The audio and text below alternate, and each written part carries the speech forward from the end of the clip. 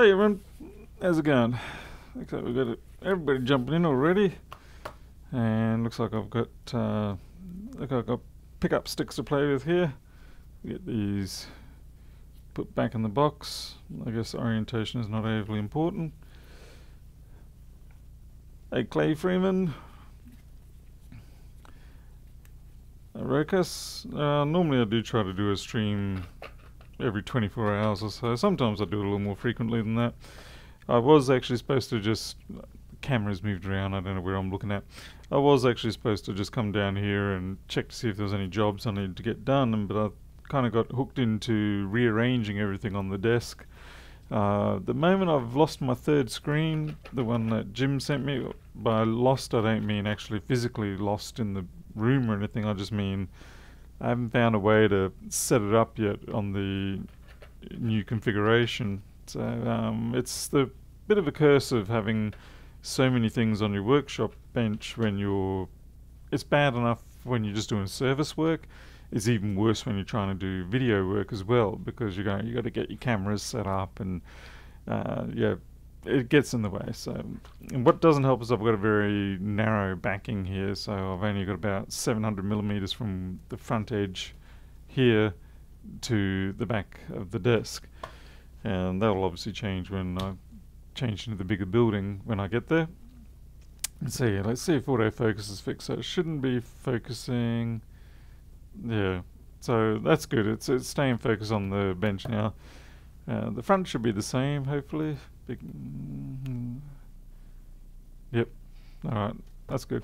I found that there was a command line utility to do what I wanted in terms of setting the webcam parameters, so I now have that just running as a script, and it just simply locks the autofocus off, and that's the end of that. Hey Ed, Alan, Loadem, hey Q's, been a while. Margarita's here, of course. I wish OBS would save the settings for autofocus for the Logitech C920s. Q's, yeah, I found I'm using OBS 2508 at the moment, and even though it has those parameters, it doesn't seem to remember them. But the program I just found does at least let you set it up. So let's see if I go vim, set up cameras. I don't know how this is going to work. With one less screen, it makes it a lot harder for me to actually organize everything here. I'm going to be a little bit lost, so bear with me. Let's see, window capture, that should do it.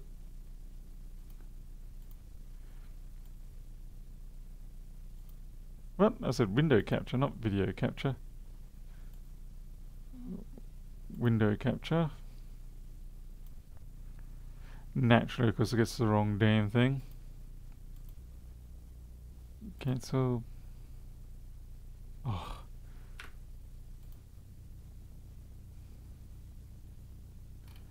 Brilliant. That just ruined everything then. Duplicate. Told you I'd muck up something. Okay, let me try this once more.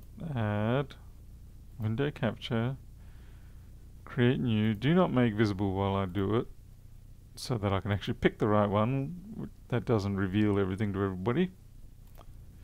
There we go. Okay, now we can make that visible, because OBS has hidden half the details. Never easy. There we go. Alright. Anyway, so this here is the little script I'm now using. It seems a little bit over the top, but because when you reboot these machines, you never know which camera is going to get assigned to which device name. So the first part of my script is merely just finding out what the device name is for a particular device that I have, and once I know it, then this is the key part, this V4L2 control, and then you can just set the focus to 0. There's a whole lot of parameters you can set. Funnily enough, I can't seem to set any parameters for my microscope camera. It seems to be entirely read-only. Okay, that's better. Didn't break it that time. Yeah. Anyway, so yeah, that's how you can do it. And the nice thing is, you just put in a little script. You run it when you boot, or you run it whenever you start OBS up or whatever, and it makes it easy. Set and forget. Where to go. Oh, you've got Windows. Oh, that sucks. Yeah, I can't help you on that. Let's see. Rokos. Can you tell me what capture card you're using, and do you have any tips for one who will start to record my own videos, camera settings, and so on? I actually don't have a capture card. All of my cameras are running in through USB.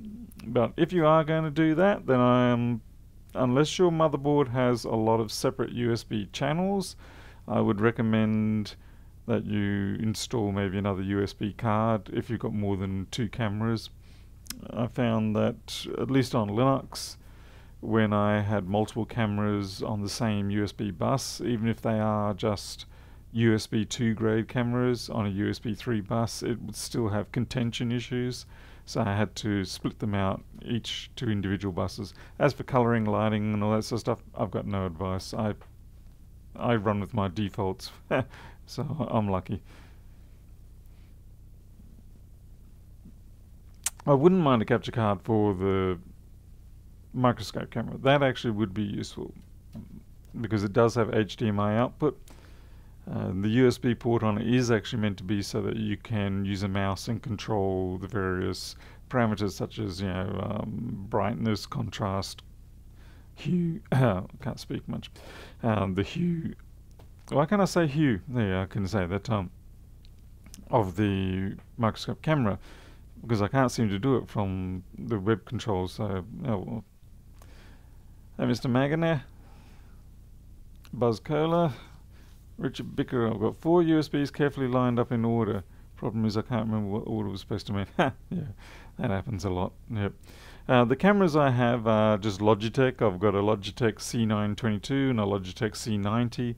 And for the broadcasting work I'm doing now, it doesn't really matter. The 922 has the advantage that it will offer 60 frames per second at 720p, whereas the 920 is just 30 frames per second across the board.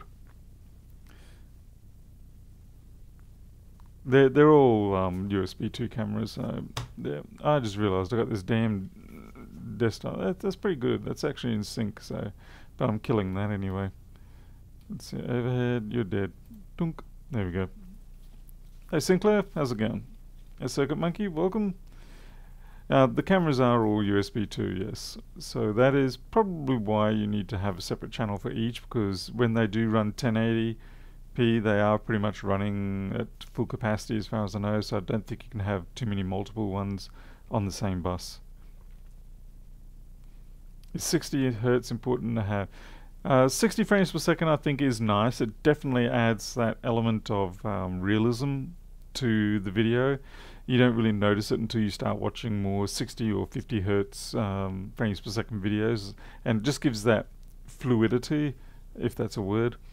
I wish I could run at 60. I definitely have the upload bandwidth for it, but I would have to upgrade all of my cameras, and certainly the machine would have to then have some sort of capture card.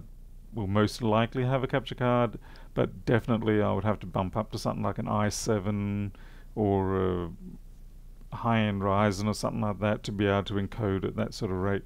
Hey Sabatino, Alan Lou. On the back that looks like my house alarm battery. What? Oh yeah, the Yaesu battery there. That thing there, yep. That's a 12 volt 7 amp hour pack. What distribution window manager are you using? It's Ubuntu 2004 at the moment, and the window manager is what we call Fluxbox. It is strictly a very minimalist type window manager. It's definitely not what you'd call a desktop manager, because there's no desktop. It's just Windows, and that's it. So run 8K. Now there's an idea. That'd be nice. Yeah, 4K. There is one advantage of using a 4K camera, say like a Logitech Brio or something like that, is that you then have the option to either zoom or selectively crop the areas that you have of interest. So you can keep it to 1080 in terms of size, but you have a much greater canvas to work within. Hey Claudine, what GPU do you have? I don't have a GPU. This is just running off an Intel i5-8400, just straight plain ordinary. My system runs at around about 35% utilization at 30 frames per second. Do you have additional lighting on the bench? I have, see, 3 strip lights up above. I've got one just consumer 13 watt LED bulb. Then there's 2 5000 kelvins behind me, and then on the desk itself there is a little under here, let me see if I can show overhead. Under here there is a studio lighting type thing. It's only about I can't remember how many lumens it is. It's not a massive amount of lumens, but it does provide a very localized light here. What do you think of LXQT? I haven't tried it, sorry. Yep. Hey Greg. Hey English. Glad you made a deposit. Yes, that was actually really good the other night. We were just ticking along and we went over the threshold, so we now have that portion locked away. The trick though is that if we use all of that deposit amount and put it into the bank, then we'll have no money at all left for ourselves. So now we have to save up a little bit more so that we have a buffer for just life in general. So it'd be nice to just walk into the bank on Monday and say, here you go, here's the money, give us the loan, but we have to wait a little bit longer. Do green screen like Jess? I'm not a fan of the green screen much because there's always the artifacting and things like that, and I'm just not a fan of it. I'd rather just clean up my bench behind me. That would be a better option, don't you think? Hey Toes Tech. Q's, I'm building a massive solar charging power station to go and run. That's a good idea. I need to do that here. Once I've got the house, I'm doing that. What are the magnet screw mats called? What? Let's see. What are you talking about, James? Let's see, overheads. I'm trying to think. Because all I do is I just go to eBay or a stationery store, and I simply buy sheets of this stuff, and that is printable fridge magnet label stuff. That's all it is.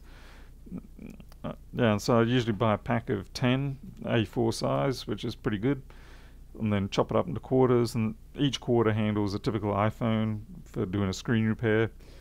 So yeah, and it's got, well, half the stuff isn't magnetic, but it's got an adhesive backing on it that I never take off.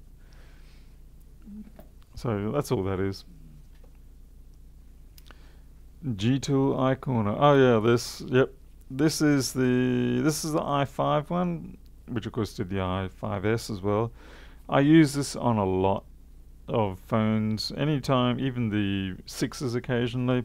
Anytime I sort of need to do a bit of a chassis pull or something like that, then that works well. I did get the iPhone 6 one with the curved die on it, but honestly, it never quite worked out well because you never quite have enough meat on the chassis itself to grab onto in order to be able to correct the corner.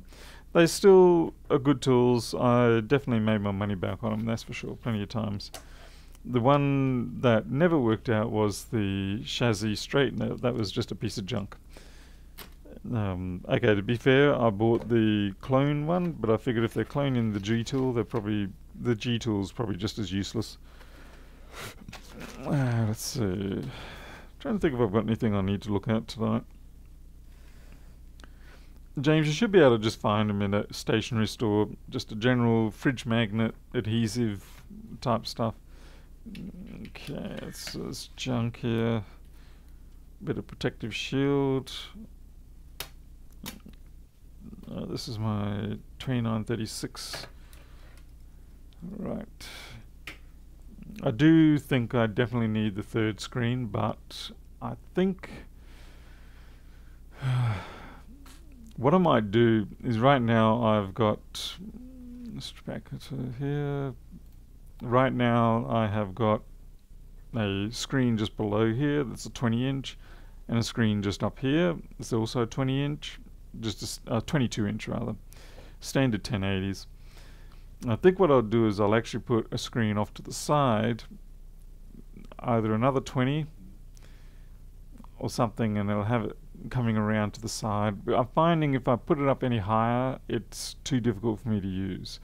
You know, I don't like doing this so much. It's easier, you know, to go left and right. The other option is maybe I can put it on top or in front of the, what do you call this thing, the fume hood. But it vibrates a lot, so when it's running you're not going to be able to see things properly. Okay, Q's, you take care. Yeah, magnetic mat, fridge magnet mat, printable fridge magnet, yeah, anything like that. Once you find it, you go, oh yeah, that stuff, yeah. Alrighty, let's see if I do have anything I need to fix up while I'm in here. It wasn't, yeah, I just thought I wanted to try to see if the streaming would work. Ooh, someone bought a copy of Flex Boardview, awesome. It's always very nice when people buy copies of Flex Boardview. I was supposed to get this up and running. This is I think it's about 1400 lumen, 4200 Kelvin strip. And I'm going to have to go and look at the data sheet for this because I can't get it to run with my power supply. So I don't know whether it's meant to run at a much higher voltage to still get the current. I mean, I set it is current limited to about 900 milliamps is what it wants. And so I put that up on the power supply and set the voltage to go wherever the maximum it wanted to go to achieve that 900 milliamps. And it wouldn't fire off. So I don't know. I've done something wrong. Stuffed if I know what though. So I'll have to go check the data sheet. Probably should have done that originally. Hopefully I can cut that in half too, because I would really like to have two sort of like foot wide strips just directly above. See how we go. So many experimenting things to do, and probably by the time I have done it all and got it just how I want it, that's when I'll start building the shed.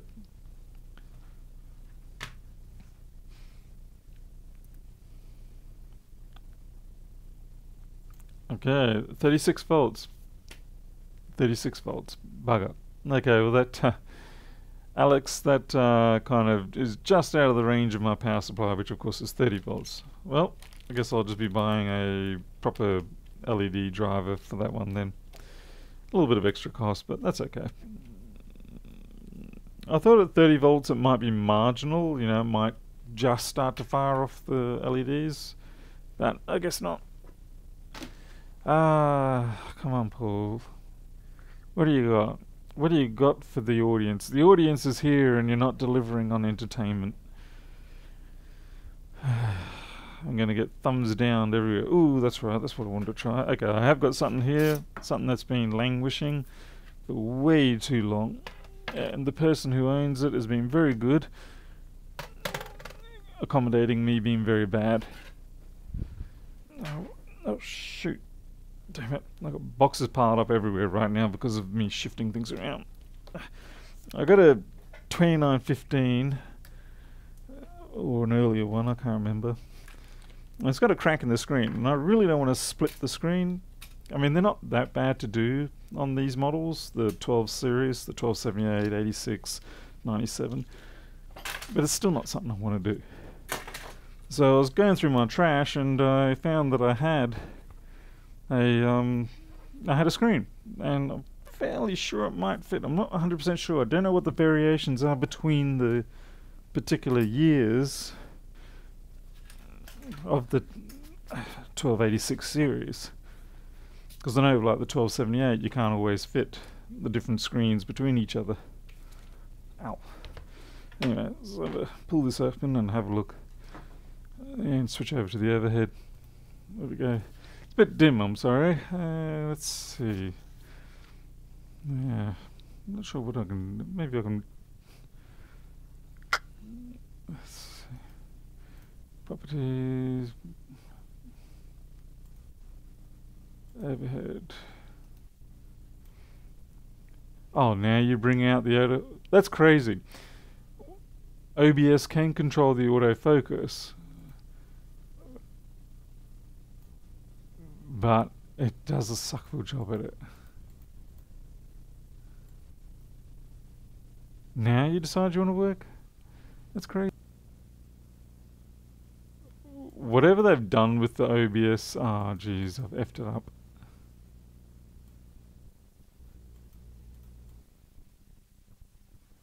Am I alive? No, it's killed the camera. Damn you.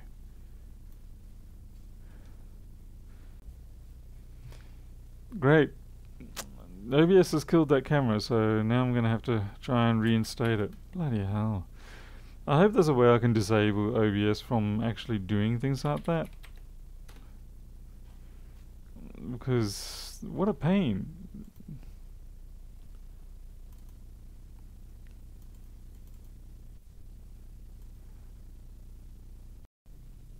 And it's back. Alright, we're going to have to deal with the darkness, I'm afraid. Sorry, folks. Darkness has taken over. I will probably have to create my own little program to control all the web camera parameters. Something that doesn't crash just because I decided to dare go near them. Where are my tools? Oh, I'll put them over there.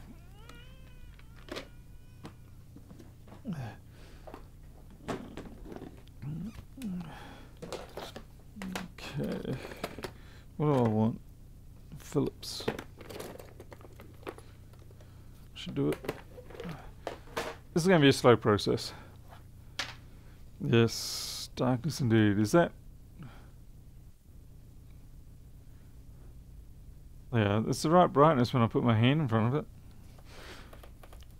This is the downside of having a white bench top. So if you ever are creating a bench top and you're going to do video work, don't use white.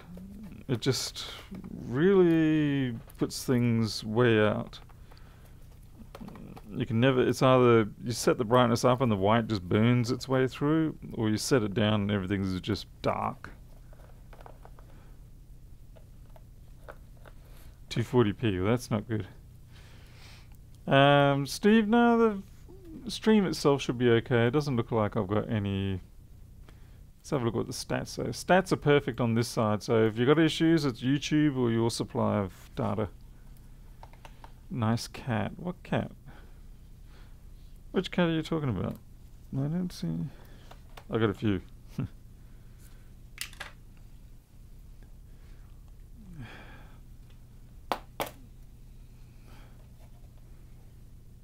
Someone didn't take every screw out. Let's blame the darkness on that one. Okay. Right, so this is a 3330 machine. That's right, now I remember. I want to see if the screen, I have a horrible feeling it does not. Yeah, this is not a 3330 screen. Bugger. At the very, I should disconnect that battery. Right from the start, so this has got the flat pressed metal type lock bar, whereas this has got the wire bar. So I can pretty much guess that everything else is not going to work out. I've got another one, another chassis here, so I'll have a look and see if that matches. I only ever recall having one 3330 come through here. Yes, another. Wait. Yeah. Yeah, I don't think that will work. I don't believe I can put a 2915 display on a 3330. Is that correct?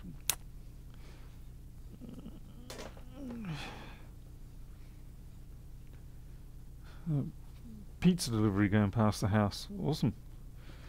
Unfortunately, not for me. Not so awesome. Oh, yeah.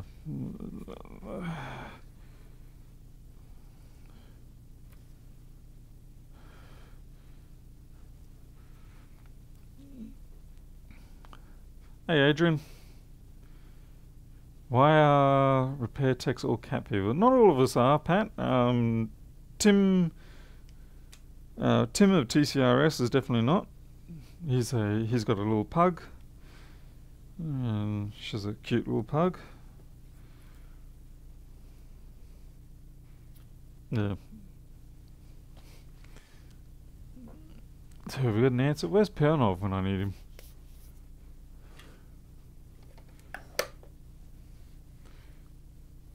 need Pelnov to tell me if I can indeed put the 3330 and if I can put a 2915 display on a 3330. Because if he doesn't tell me, then I'm just going to do it and find out. And if it goes horribly wrong, well, it'll be his life that gets forfeited. Prolux, you only have 9 cats. Whoa! What sort have you got? That's pretty cool. 9 cats. That's pretty good going. That would be a bit of a fun handful. I know it can be quite trying at times. That's one word to use for it.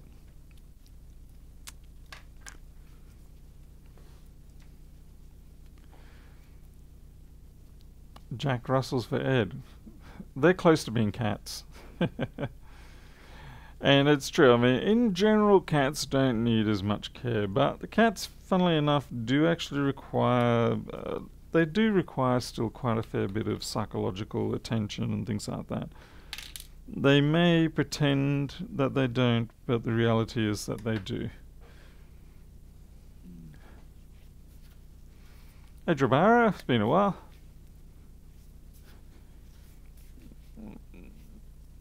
Pat, I'm glad the software helps you. Is that Flex or is that OBS? Either way, I'm fine either way, by the way. I'm not fielding people out or anything. Let's see, what are you? Oh wow, you're a T6 for the hinges. Neat. It saves me another driver. One with 3 legs, a pure white, and she's deaf. There are no pet cats, only pet humans. Well, that is true too. Keith McDermott, 3 cats for you guys.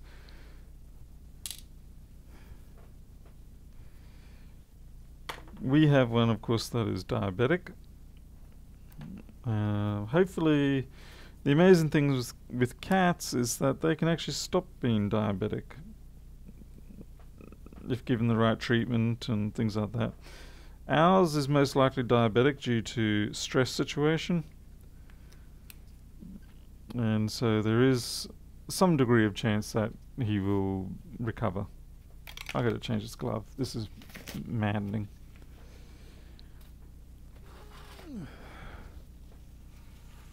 Should still fit. Oh, right. Thanks, Alan. Well, we'll find out, won't we, Alan? What do you do? What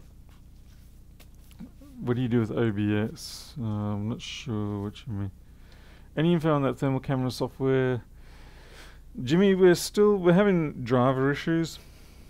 Microsoft did something after, I think it was Windows 7 with the driver model, and it made the driver API that I'm using, the libUSB, not work properly anymore. And the FLIR camera is a composite device, and for some reason, no matter what we try, Windows or something in the subsystem keeps just incorrectly assigning the endpoints. So when I try to actually query to get the data off it under Windows, it just drops dead. Linux, on the other hand, works perfectly fine. So if you've got Linux, it works. If you don't have Linux, it doesn't. Oh. Oh, right. I only know you. Oh, okay, right. Okay. OBS is the open source version, as it were. It's not quite true, really. OBS is what I forked from to create Flex Boardview.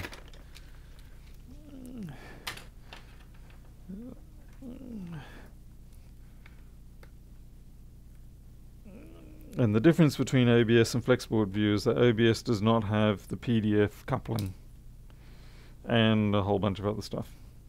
But it's still a perfectly good piece of software if you're just a casual repairer. You know, I always say, if people say, should I get OBS or should I get Flex Boardview? It's a case of if you're not doing more than 1 or 2 MacBooks a month, then you may as well just stick with OBV. Sorry about that. Yeah, stick with OBV, Open Board View. But if you're doing MacBooks repairs on a more commercial type nature and time matters, then at that point I certainly do recommend just switching over to Flex Board View. Hey Michael, Kiram, saying hello. Hello to you, good sir. Yeah, thanks Robert Fundernon. Yeah, just after I realised I was having a brain fart there. Yeah, so, yeah. It's caught a lot of us out actually. Would want to be saying open board view, but we end up using the open broadcaster acronym. For the love of God, don't break the screen.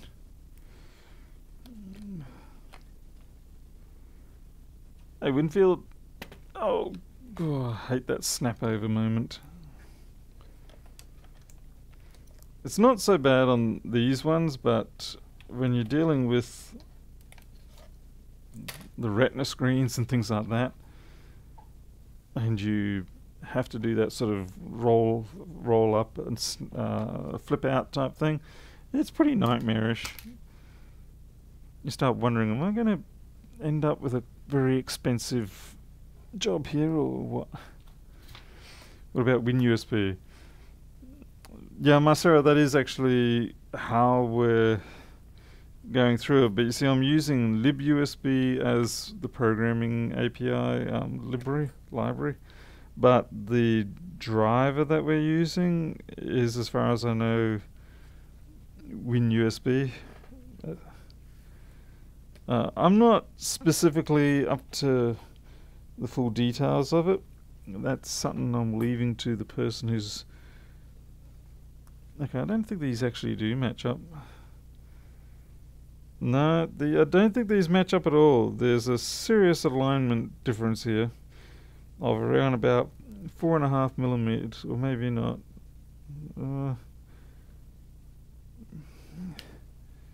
Yeah, there is. No, there's a difference here. Okay.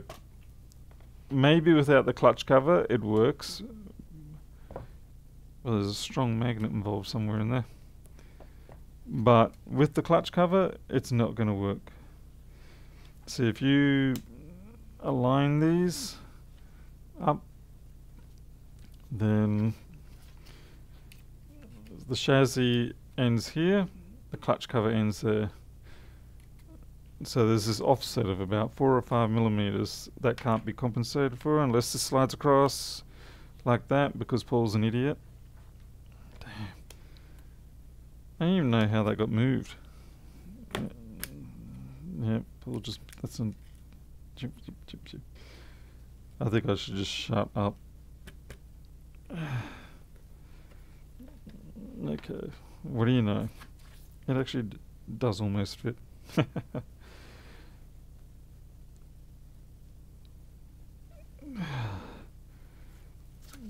Break my poor fingertips.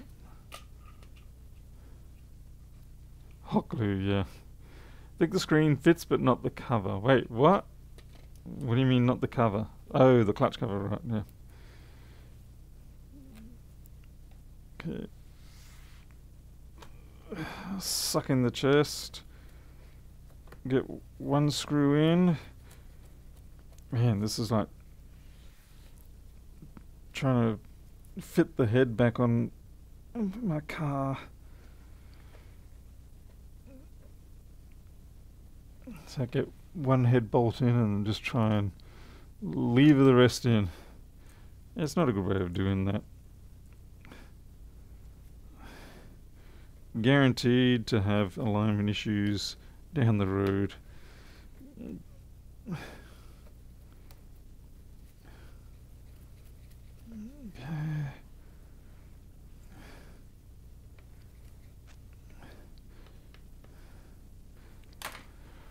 Whew. Yes, it's all about learning experience.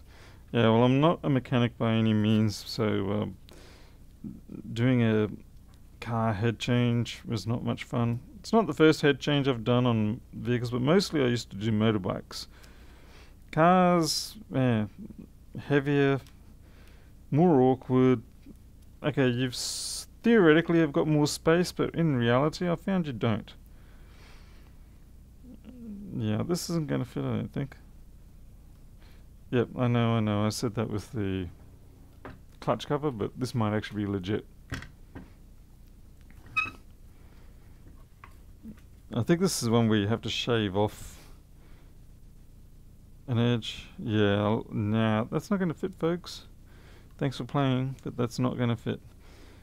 Now, the way around that is I desolder that and put one on, but no. No, I'm not doing that. Sorry.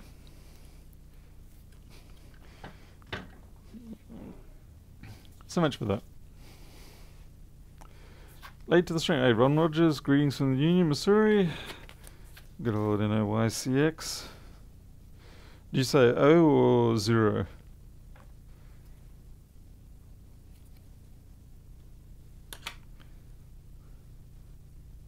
Sent you pictures on Discord. Yeah, it wasn't too much work. I mean, really.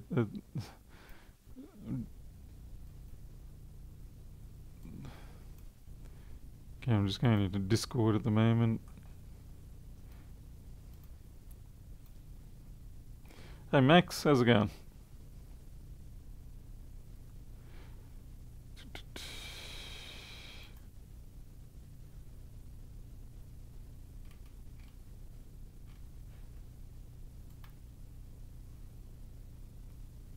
Did you you must have shaved off the connector or something.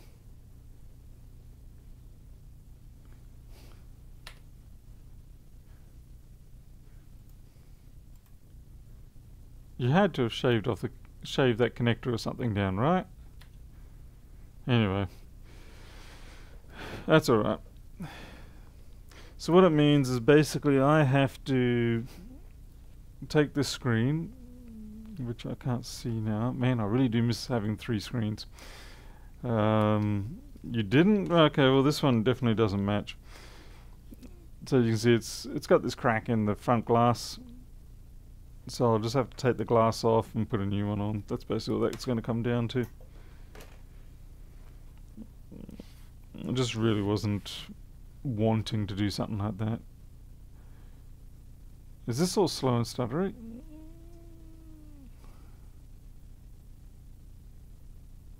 Is this slow and stuttery? Let me know.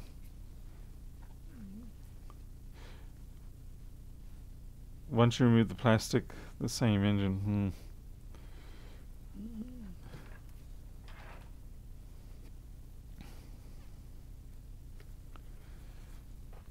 A little stuttery, yeah. Yeah, I thought so too. Okay, I'll be right back.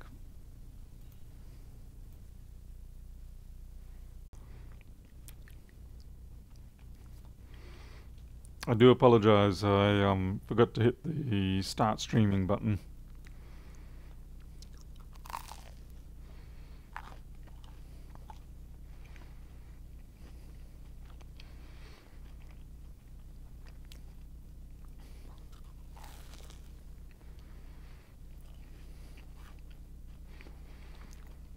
And it's quick.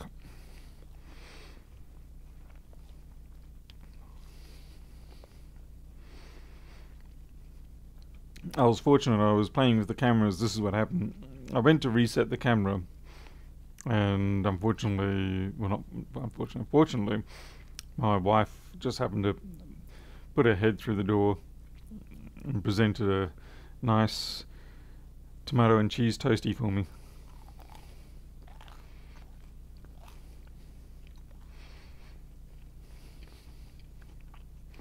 Oh yeah, this is homemade.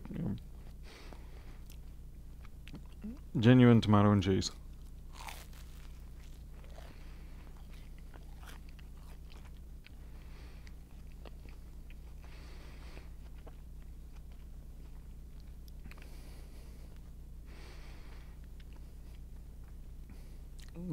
It's the sort of stuff that you love to eat at close to midnight.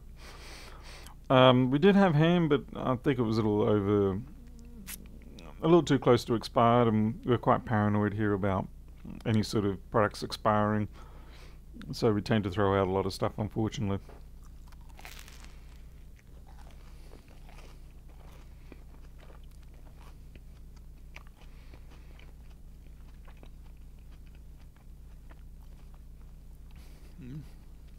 I've only had one experience of life of eating contaminated food, and I never ever wish to go back to that again.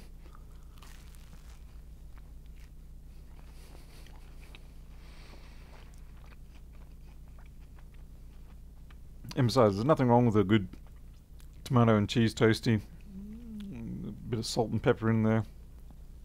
This wholemeal bread. Vegetarian, and it's nice.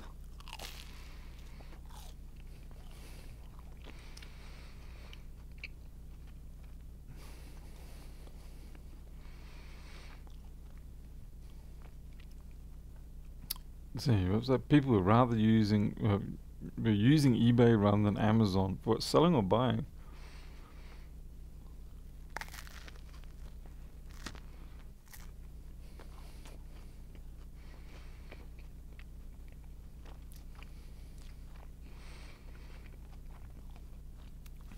It's been a while, Tom, since I've had a egg and cheese toasty. We used to make them a fair bit as kids. Or just simply egg toasties in in the waffle makers and whatnot. That really actually did hit the spot. It's good food. I find these days I'm eating a lot less meat than I ever used to. Like tonight we had spaghetti, and it's probably about our third spaghetti in 2 weeks or so.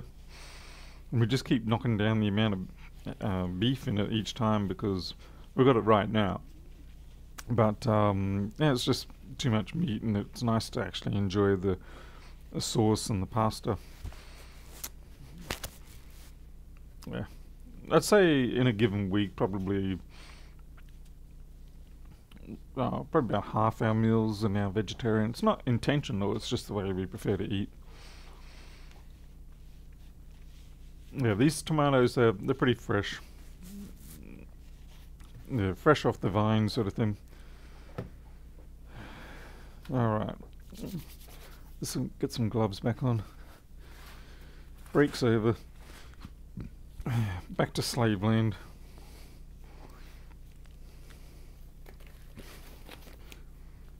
I mean, you can get some awful, well, it applies for all things, but you can get some truly awful tomatoes.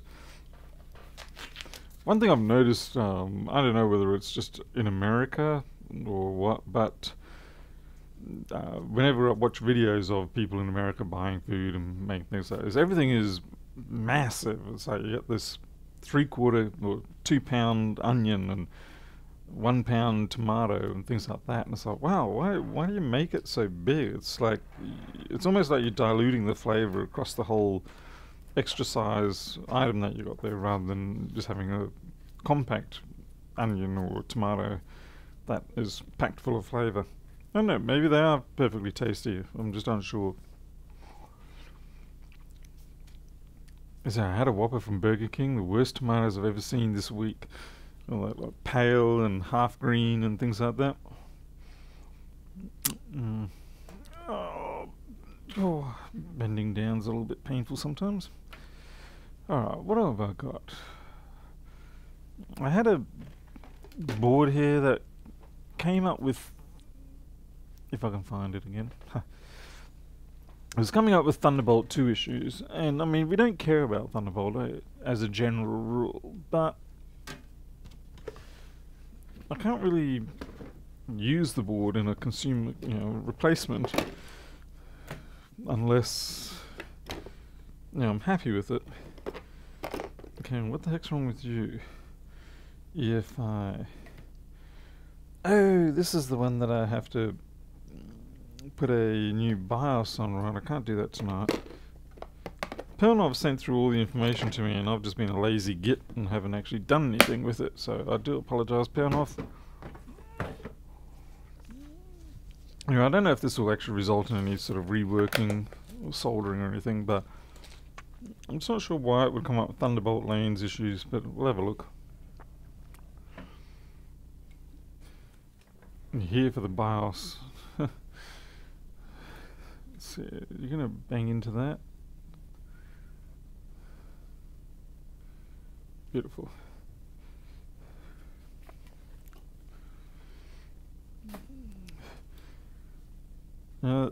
Sandwich is tasty enough that I want another one. Okay, Thunderbolt. I mean, your main chip's under there.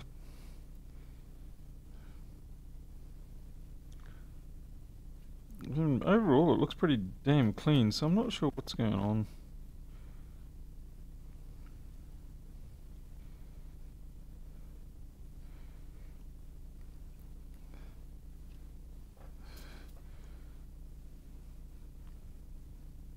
There's something under there, maybe?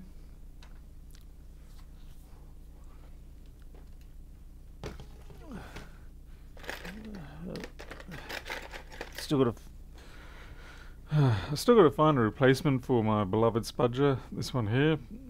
Now I know that a lot of people say it's like, oh, well, they're everywhere, you can get those anytime, whatever. I know how to get them, and oops, that just went flying. The problem is that 99% of these spudgers that you get are chrome plated, or they've got a plating on them. This has no plating on it. It is just straight through single alloy of steel or whatever. No plating. Okay, the plating adds thickness as well. It doesn't seem like it's much, but it does add thickness, and of course it flakes off. So I have not been able to find a genuine replacement for this type of spudger, where it's just a single piece of metal, no plating. You know the shape, you know what they look like and everything, but yeah, I can't find them that are that thin. And yeah, Thunderbolt issues. I thought maybe if it was complaining about the lanes, there might be something in there, but nothing I can really see. I wonder if maybe in the connector. I don't know if it's stainless steel. I guess it is some form of stainless steel, but I don't know exactly what type. Looks like there has been corrosion in there, but the pins themselves look pretty good, so I wouldn't be blaming that.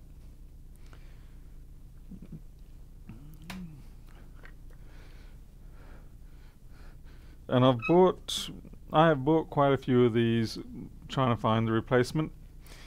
So far, no luck. Let's see, eBay item. If it's got a gloss to it, it's going to be yet another. What do you call it? Chrome one. eBay. Oh, come on.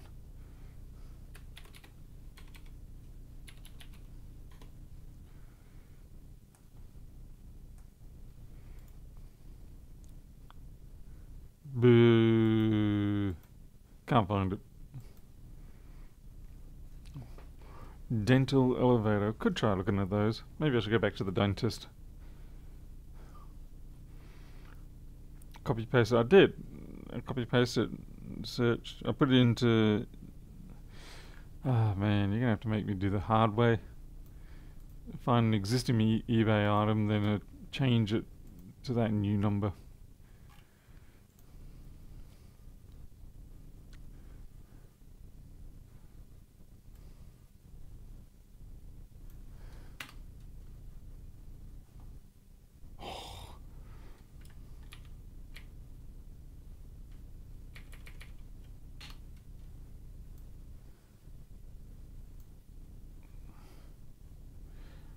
Ask Alex Steele to make me one. That'd be cool.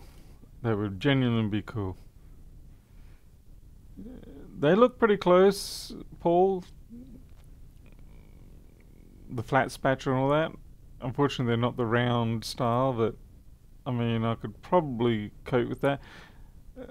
They do look a little... yeah, I know, Prater. You win that round.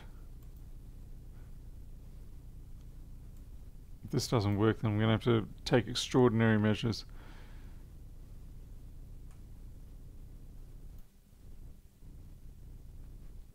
Crap. Extraordinary measures are about to be partaken. Paste the link, paste the link. Paste the link, damn it, Brader. Core Electronics has a stainless steel one. Really, Boardview? Okay. Let's see. Core Electronics.com.au.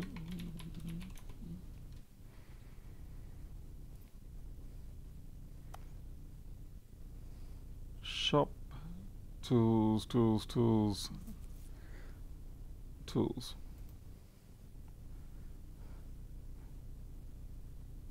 Hey, BNC. Oops, sorry. Chris Long. Spudger.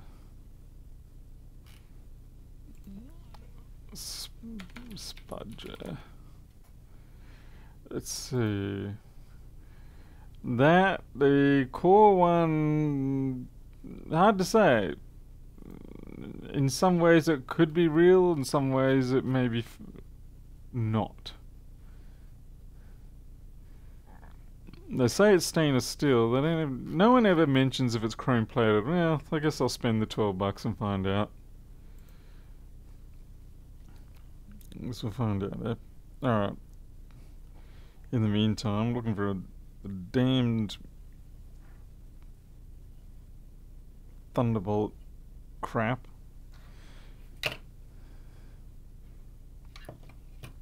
Well, let's have a look under the big chip. Let's see. By the way, if you are repairing things, these boards, 99.9999999% of the time, nothing under here is anything you need to worry about. If you think the fault is under here, it's probably not. Yeah, that looks perfectly fine.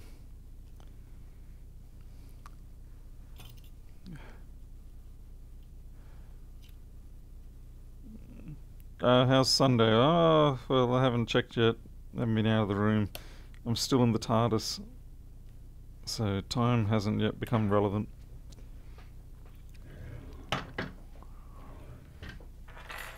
Alright, let's put this in a chassis and see what we can find out. At least we can actually run ASD on this one.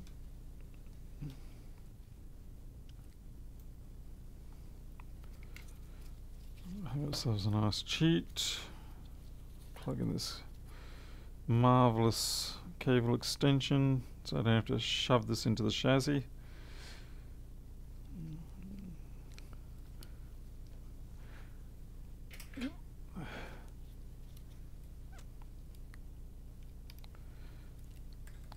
I suppose it'd be an ideal thing to put a fan on this, considering it is going to be running ASD, which may take more than 2 minutes. Chris, shouldn't you be working, or what are you just loafing around on a Saturday morning having a good life?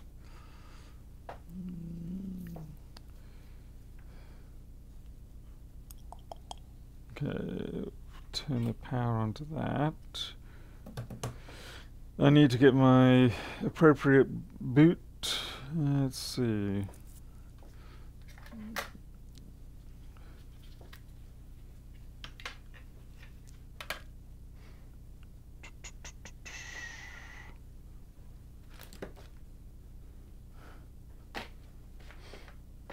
It's very rare for me to have both my ASD drives here. I think, what am I after? ASD 155? What is it? 152, I can't remember which one it is. Let me go and check.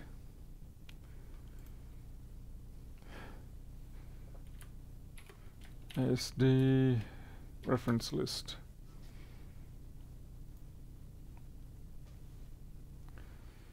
And this will be a 2013 or 2014 MacBook Air.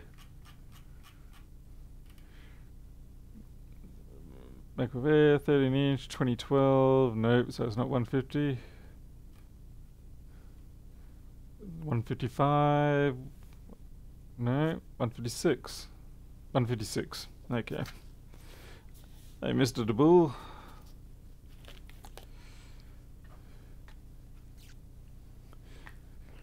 Imagine having the brain where you can remember this sort of stuff just off by heart rather than having to use Google. Wouldn't that be something?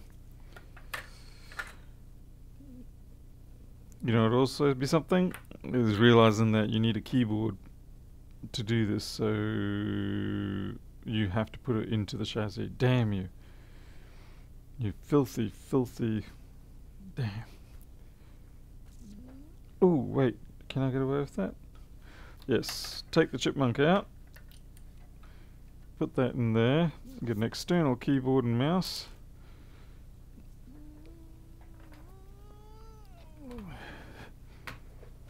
Ha. Where there's a will, there's a way.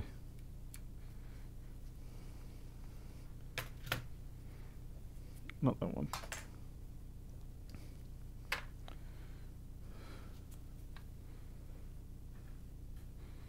And just hope that I'm pressing the right key for the task. Wrong mouse ball, wrong mouse.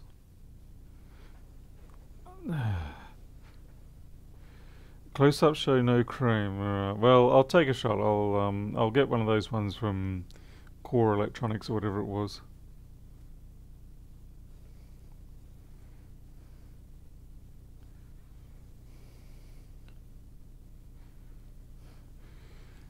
I'm guessing this key isn't the right key.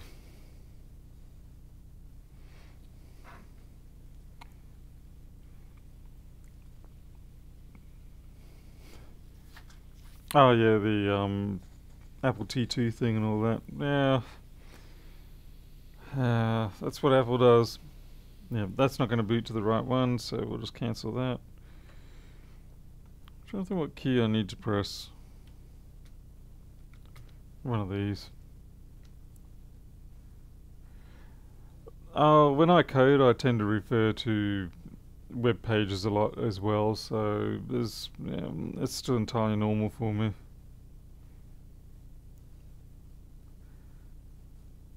Was this Wi-Fi card not working?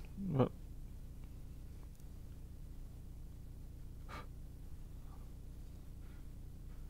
Please don't make me have to plug in this to the keyboard. Flag is command. Yeah. Oh yeah, actually yeah, I saw that with the catalog. That's the one bit that does get me, is the fact that they did it on a 1502 and a Catalina decided to kill access to the Wi-Fi. That I wasn't expecting.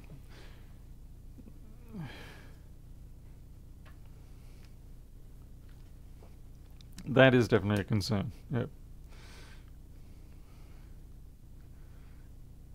Okay, but if you go back to Mojave, it works. Oh, well, that's not too bad then. I mean, it's not the greatest, but Mojave is, yeah, it's a pretty good system, so.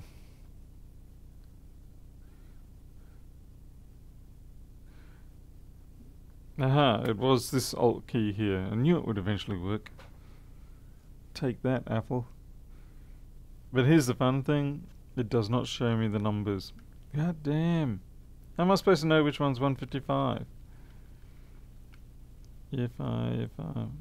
What the? Is there any way you can get? Is there any way you can get it to show you what the number is?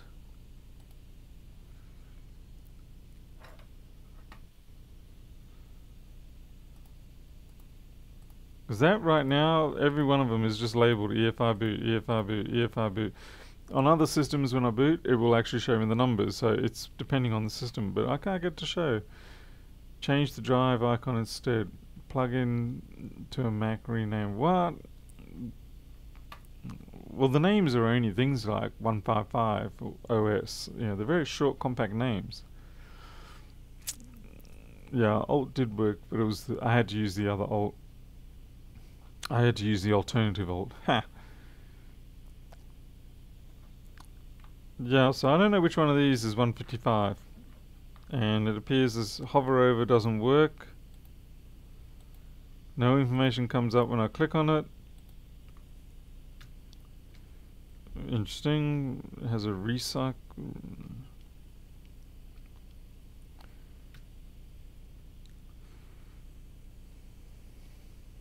Well, this sucks.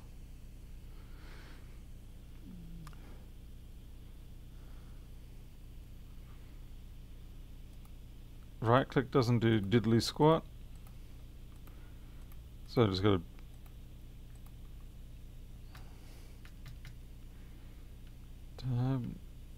I can't seem to change the display mode either. Count and enter. Yeah, well, I don't think I'm going to do that. But I'm going to say you. Fourth one in.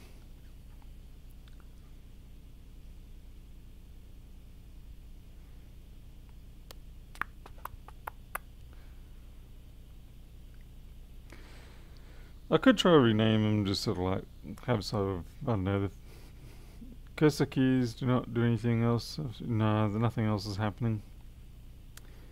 I said I was after 155, I think it was, or 156. 156 I was after, damn it.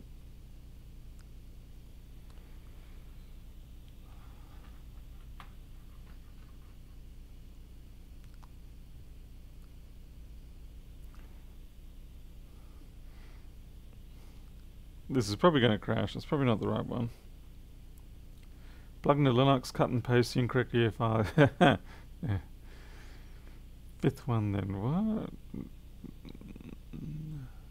The fifth element. Yeah. This is taking a little while. Holy crap, I actually didn't end up.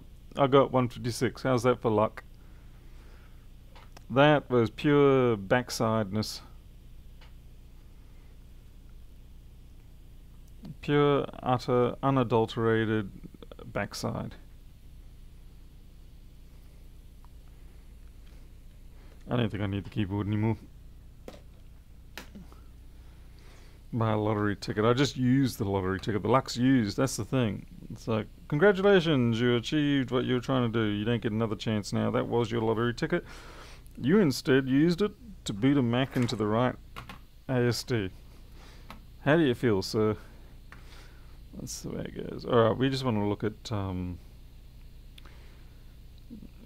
we basically just want to disable them all. Okay, they're all disabled. We just want Thunderbolt port interface and see what happens. Start testing.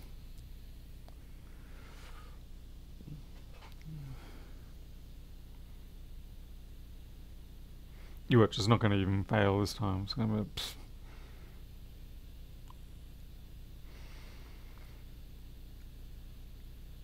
At least I think that was luck. I mean, I don't imagine that it self-selects out of that boot list the right one, because it wouldn't know what it's booting. How can it know what it's booting until it's booted?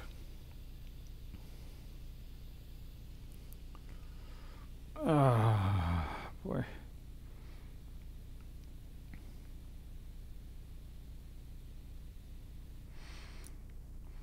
Just did a fire stick ad blink while watching video. Much easier than typing for 20 minutes. What? What's a fire stick ad blink? I don't know what that is. Why did that just die?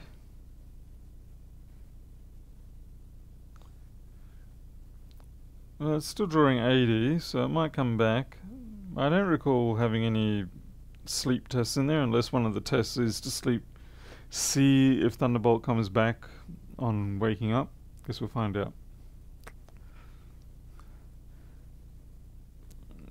Ad blink, it pushes APKs to fast. Oh, Fire Stick, that's that Netflix type thing.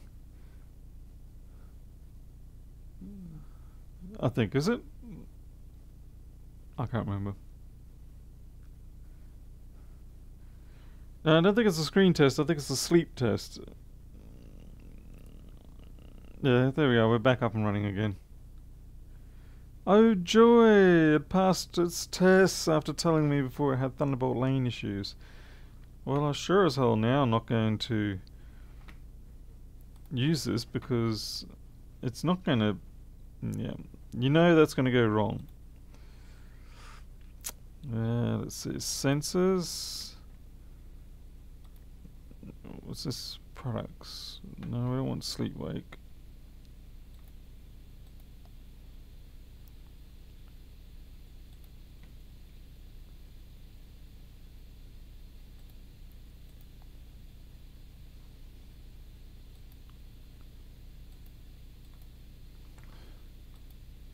It won't let me click the memory test. Why not?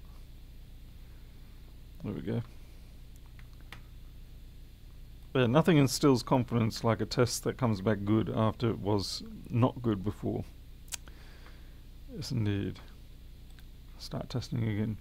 Ooh. Here we go. SMC reports an error in one or more of the critical sensors. Won't tell me which one, of course, will you? Test failed. It doesn't tell me which... Oh, wait, here we go. SMC... Critical sensor check test. It's not telling me which sensor.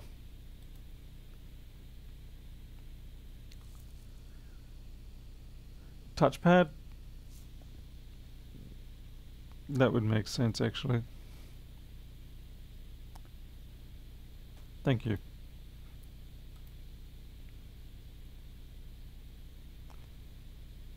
Oh, so here we go again. Shut up, Chris. I already got told it was touchpad. What are you, trying to ride in on someone else's coattails there so you can seem like you're intelligent? My goodness. I thought you were superior to that.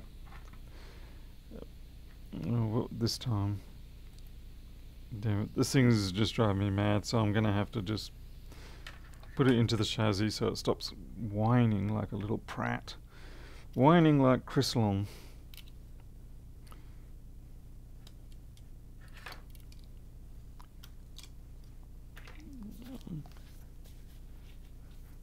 Hey 3X.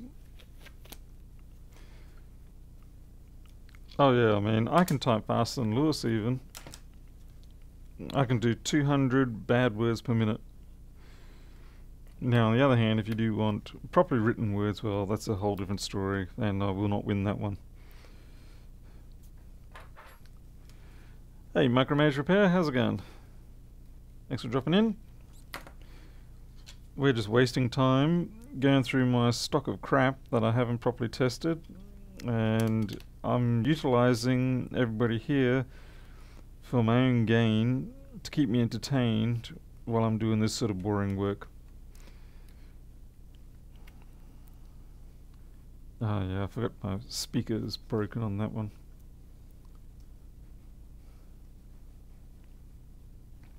Yeah, Tony, it was. It would have been going into the sleep mode or whatever.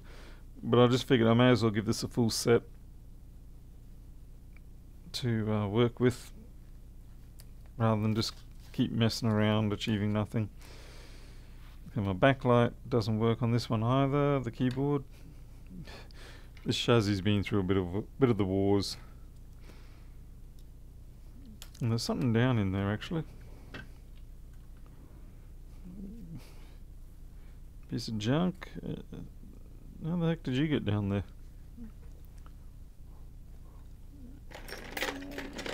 Alright, get that out. Lewis roasted you on stream. He called you a bad technician. Really? That was his insult? A bad technician? Wow. Man, he's really losing it. He's not coming up with good insults anymore.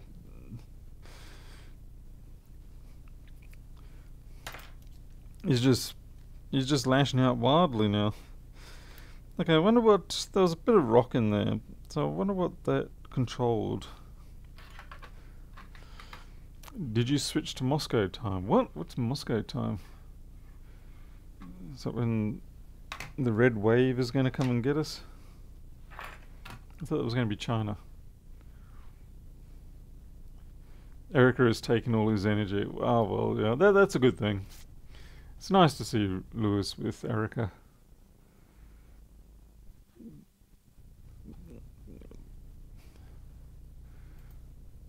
Let's see, 34, 37. I mean, Lewis has managed to highly offend all previous attempts for him to have some kind of relationship, but Erica seems to be able to put up with his crap. So I think that is worthy of applause.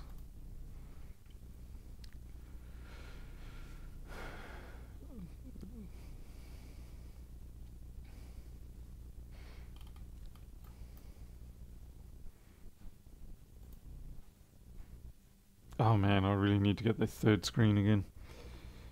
Okay, let's see, 2 down below the parallel. Alright, they look like they shouldn't be anything. All they are, they're just audio. Let's see, this one, the first one is audio power enable, and the second one is alternate audio LDO enable, so alternate low dropout, whatever. So that's not anything to do with Thunderbolt. The funny thing is, Toothbrush wouldn't have gotten that one out. That was really lodged in there.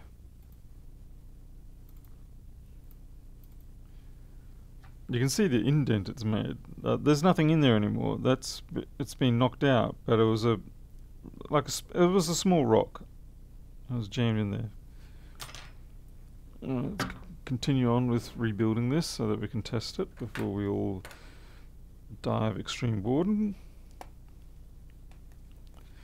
Suppose we should put a battery in there. Let's see if I can find my crappiest battery possible. No, you look too fancy to be a crappy, but it does have my shop name on it, so I guess it must be mine. I do not have a Wi-Fi.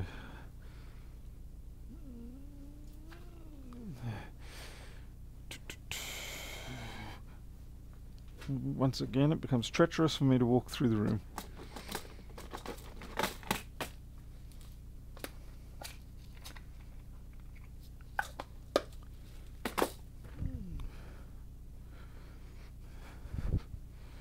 Having a lot of containers to hold all your stuff is great until you pull those containers out of all the shelves that were holding the containers, and then they're sitting all over the floor, and then that's not so great.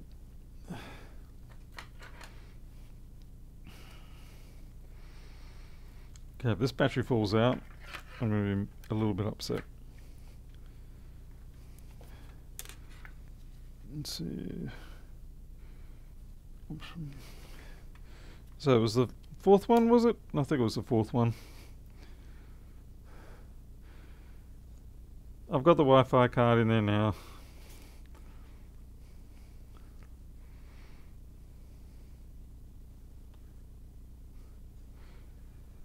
Come on, 34, 37. You can do it. Boot. Aha, there we go. There's the fourth one. 1, 2, 3. Whoa. What happened there? See that? That just dropped dead on me. Still drawing. What's going on there?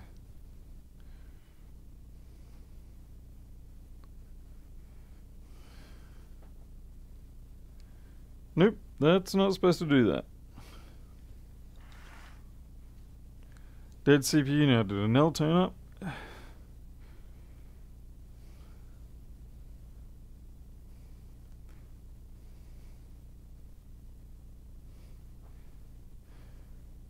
Let's try that again, folks.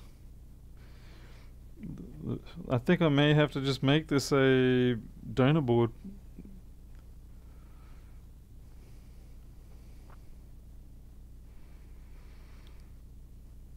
Because you can be guaranteed if I put this in someone's machine as a replacement, it's yeah, maybe it wasn't the fourth, maybe it was something else, maybe it was the fifth. Nope, definitely not the fifth. May the 5th? May the 6th be... yeah. Hello, battery, my old friend.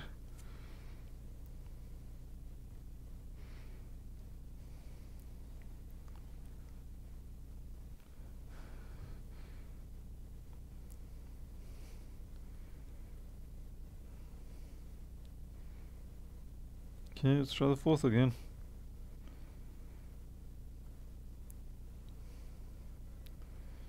Yeah, when stuff like that happens, you get a little bit inclined to sort of go, it was just a freak event sort of thing. Yeah, it won't happen again. But honestly, I have found that anytime something like that happens, it's pretty much a bit of an omen to tell you, no, you can't give this back to the customer because that is not going to work. You shut down your... I didn't shut down my computer. You shut down my computer. Let's see. If you do nothing... What? Okay, let's have a look. Whatever. Honestly, telling me I shut down the computer. Yeah, when you have that sort of stuff happens, you can be guaranteed it's going to keep happening as soon as you get back to the customer. But you get tempted because you sort of think, well, one, I want the money. Two, I want to get it out of the job queue. So, yeah, they just bite you in the butt for sure.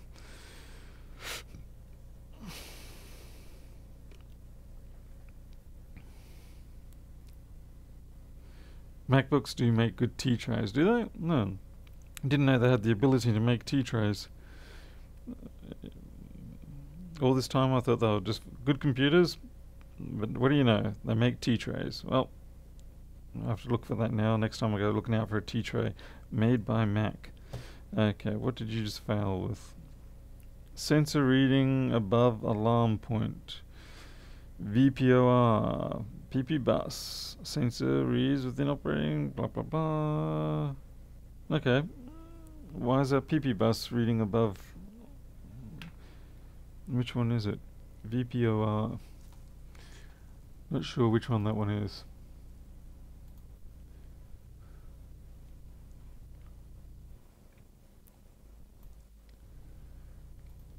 $34.37. Search on the schematic for VP0R.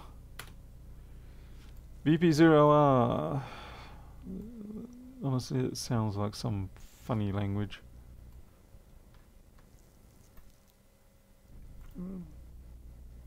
That'll do. PP bus voltage sensor enable filter. SMC sense power enable.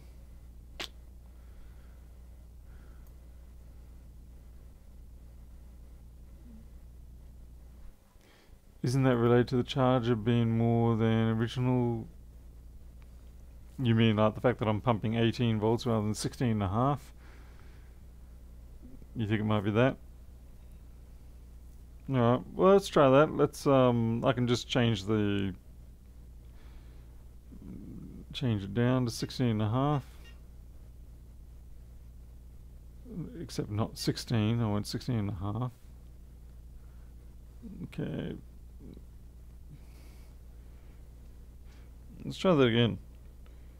Start. Be interesting to see whether it needs me to reset the whole... Did it just reboot, you little scum tag? Oh, I guess that's what I meant by restart. Crap.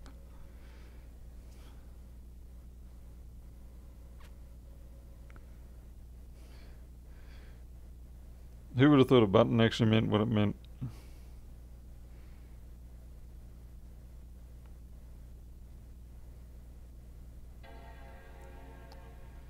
You can't see? Oh, good. Ow.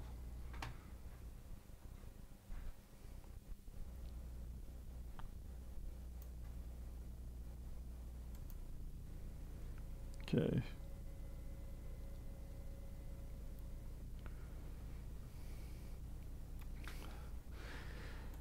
Chris, come on now. Can't have you and Lewis fighting over me. Over my stunning Australian body, mate. complete with the pack of dingoes.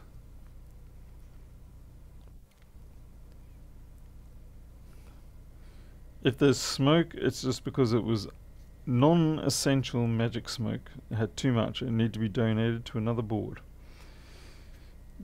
Okay, restart. No, don't press restart. Start.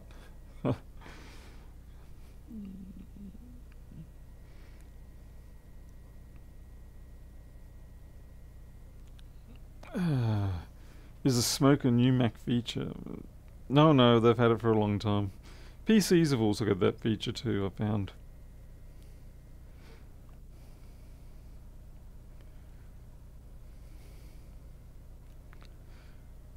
It still failed. It's still sensor above alarm point. No, it's interesting. It's the same one too. Alright. Yes, you have to collect the magic smoke. That's always fun. Thing is, it's the SMC that decides this. Let's see, maximum V out is 3.3. It actually lists 3.3 as a maximum on a 19.77 input. So this actually can go to 19.77 by design. So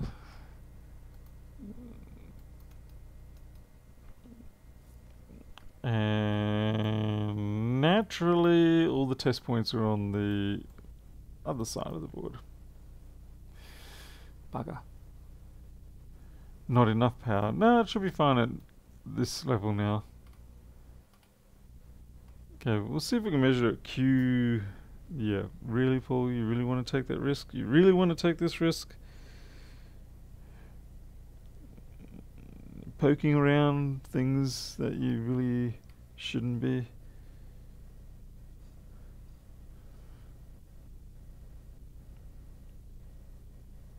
Okay, put my glasses on.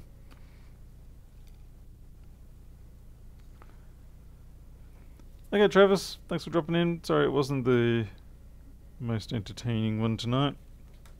Maybe, and unfortunately tomorrow certainly won't be entertaining because it's Sunday.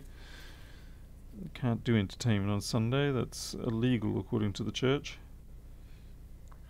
Okay, which flipping pin am I looking at for? Bottom one. If things go pfft, then I blame it. No, that can't be the right.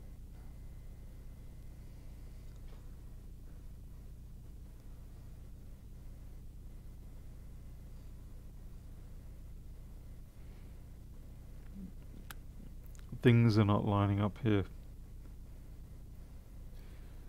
Some crappy Boardview software. Look at that. Oh, no wonder. It's because this, what I'm trying to probe is just way too small. There's no way I can probe this. Why is Clark Kent on stream? Because Superman had to go save the day. Okay, I'll probe this, but I have to do it over the edge.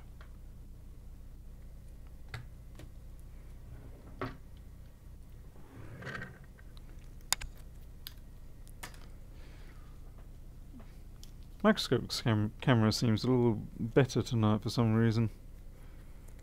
Just seems clearer. Okay, so this is the V-Sense. 8.5. Well, oh, right, that's not the V-Sense, that's the input that I was looking at. So we've got 8.5. That shouldn't have a problem at all. 8.5, that's fine. That should not be erroring. Is the battery charged? No, I'd say it's not. Let's see, what's our PP bus? Yeah, 8.6. That's bang on what it should be, so yeah. So maybe we do have an SMC issue on this one.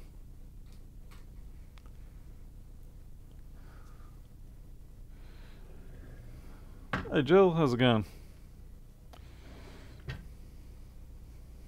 Alright, well that's one error. I'll just tell it to ignore that. And we'll carry on and see what else it can come up with. So, yeah. Continue. Don't hit the shutdown. Start testing. Reflow SMC and friends. Oh geez, no. If I'm going to do anything with SMC, I'm going to reball it. Like I even got a baggie of balls. See? Nice little. These are from the other night when I spilled all over the tray. So I'm going to keep using these until I run out. That's my new. That's pretty cool. Those balls have got electrostatic issues in there. Oh wow, that is actually bloody awesome. Sorry. That's worth me actually putting this to the side to have a look at those balls closer. It's not like we're going to miss out on any errors.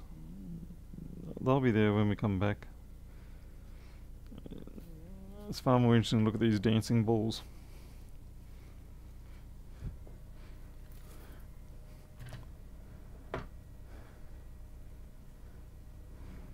Okay. Oh yeah. That's what I'm talking about. That's entertainment. For a nerd.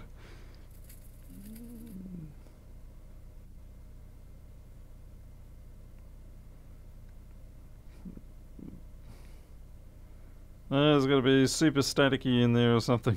They're not liking that. Like, let us out of here, man. Let us out. Come on, shake his up. Shake it up.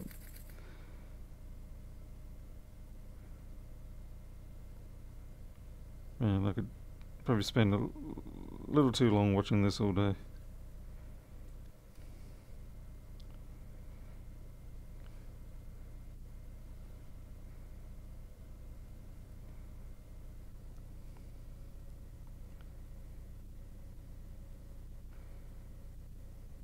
That's pretty cool. No, it's not an anti-static bag. It's a static bag. Guaranteed to have lots and lots of static in it.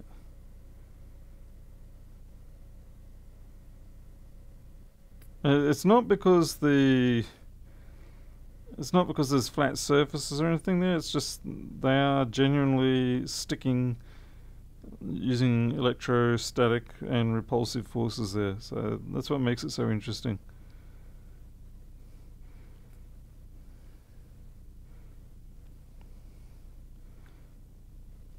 Take that, quantum theory. That's pretty cool. Do your balls store static charge and kill the SMC on contact? Only if I pay them appropriately for the hit.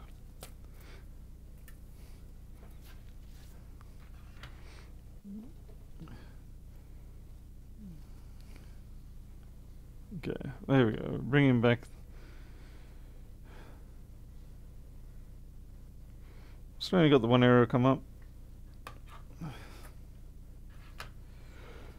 I better make sure that I mark this stream as being extremely boring.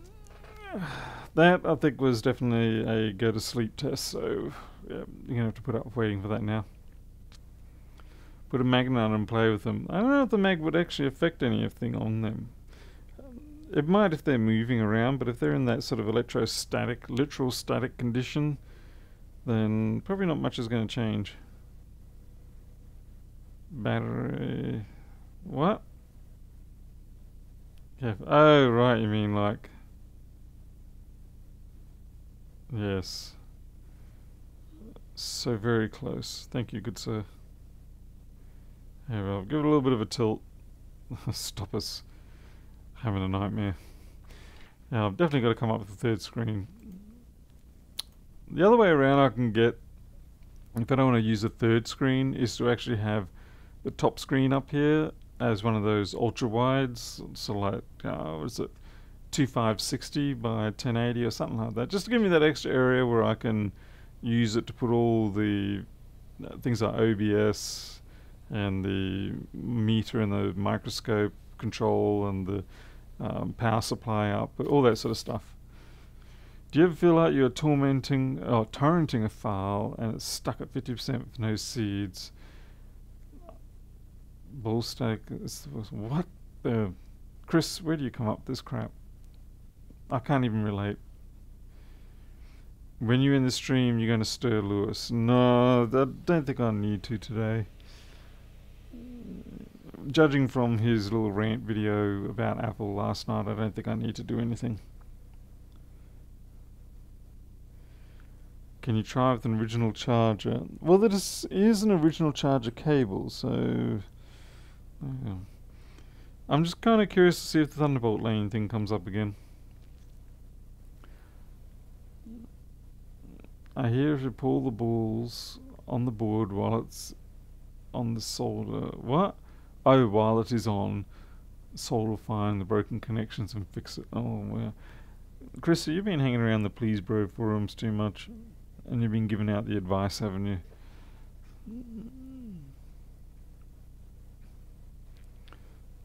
Which reminds me, I need to check my emails for some follow-ups to some rather amusing questions. Yeah.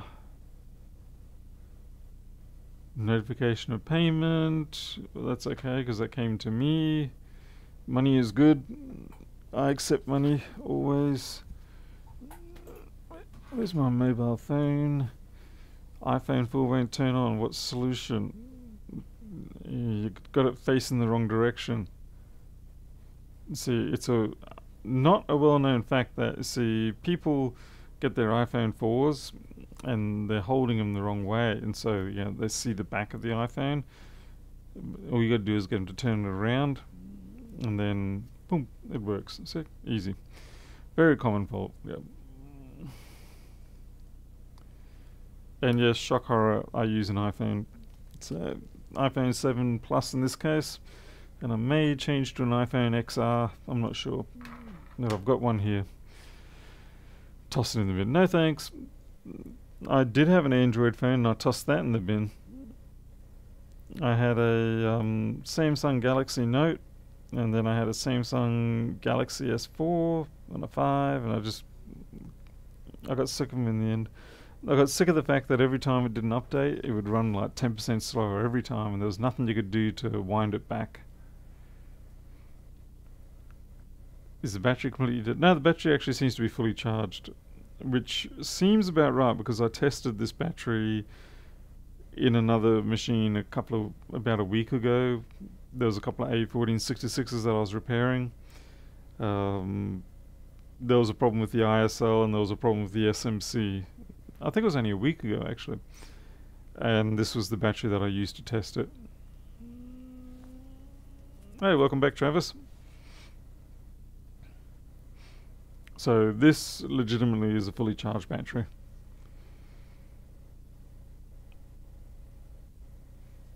Let's see if Wi-Fi works. So turn Wi-Fi on.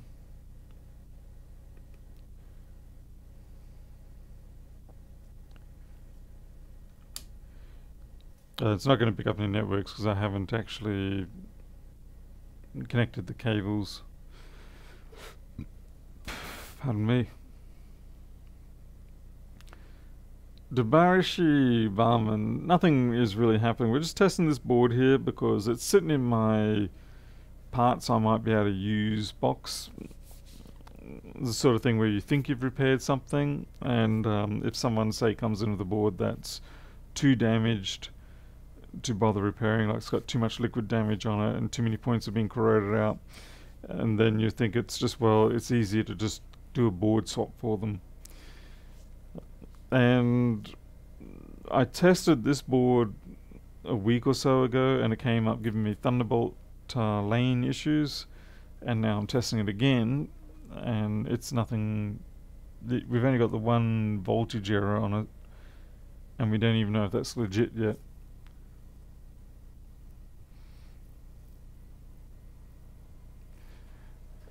Yeah, so that's the problem, Winfield. You got to go the custom OS route. So in the end, I just gave up. I got my hands on an iPhone 6S Plus, and I was fine with that. It worked. Even the small things, like when you go to dial a number or you want to use the calculator, and no matter which Android I got, for the most part. You'd be sitting there waiting 10 seconds or 5 seconds for that app to come up, or for the keyboard to initially respond, and all those little niggly lagging things just eventually accumulate, make you lose your mind, and then you go and buy an iPhone. The iPhone gives you that contentment if you don't really care about the internals. You just want to pick it up, do what you got to do, not have to worry about which variant of the operating system you got most of the time. It just works. Sorry, but I mean, I'm as technical as most of the people who hate Apple. I mean, I've been doing my own electronics. I've used to run Slackware Linux. I've never really been a big fan of Windows, all that sort of stuff. But I gotta say, yeah, the iPhones and the MacBooks, they work for me. It's probably me stuttering. I don't think I can trust this board. This is definitely a no trust board. I can't possibly imagine why it would come up Thunderbolt lane issue. And that was on the 4th of May, so 20 days ago.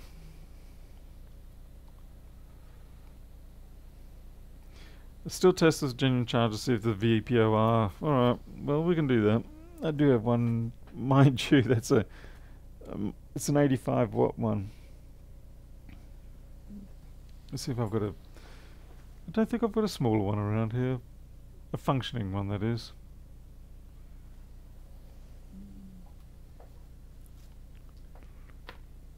Let's see, what have I got? I've got one that's got a chewed out cable. That might work. Hey Jimbo, how's it going? I just realised, Jim's not here. No, I hope he's okay. Might have been because I was a bit late. Shit, it's 2 o'clock in the morning? Holy hell, yeah, okay. Yeah, this is genuine Mac quality cable. So yeah.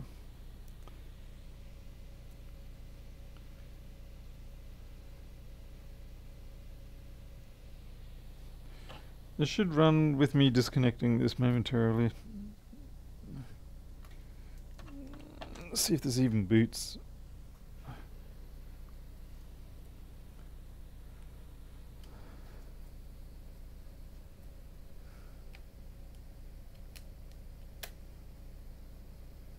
Oh, it does. There we go.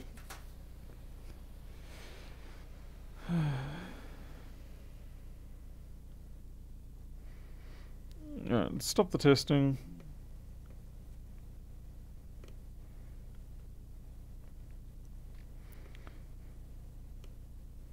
Tell it to stop on failure, start testing. Let's see what happens.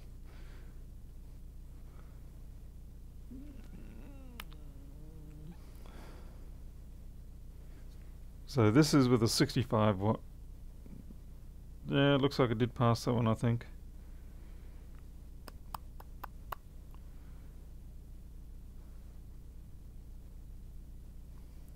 No, it did not. Ho.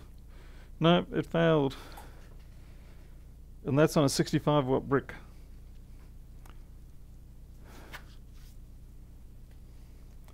So, yeah, there's definitely something wrong with that. Because we tried it at 18 volts, we tried it at 16.5 volts, we tried it on a genuine MagSafe 65 watt unit and still doing it. Alrighty. Shut down. Have a look at that board and have a look at that area. And see what voltage it is given out.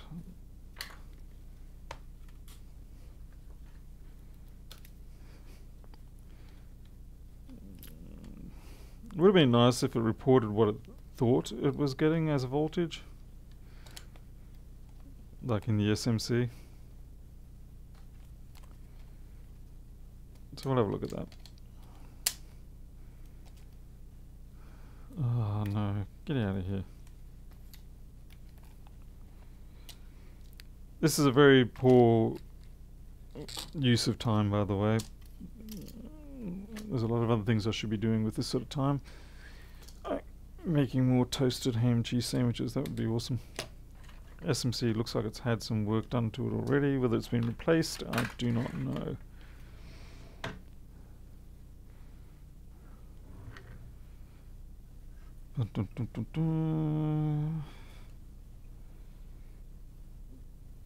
It could just be another bad SMC for all I know.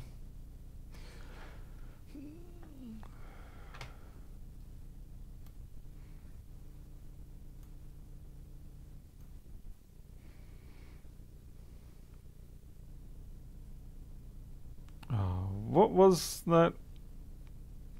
Damn it, what was that power reading?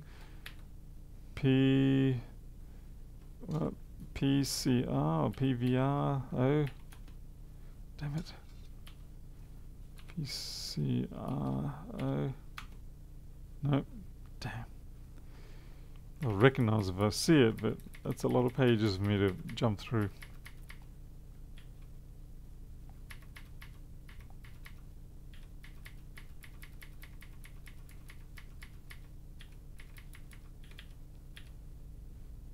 Ah, here we go.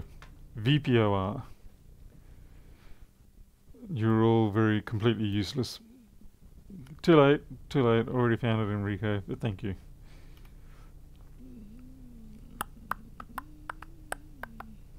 R5503.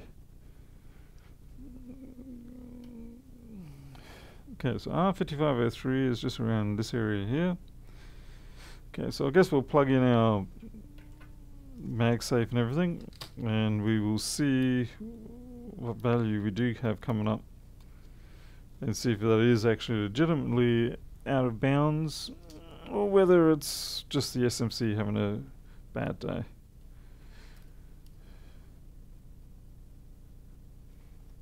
Come on.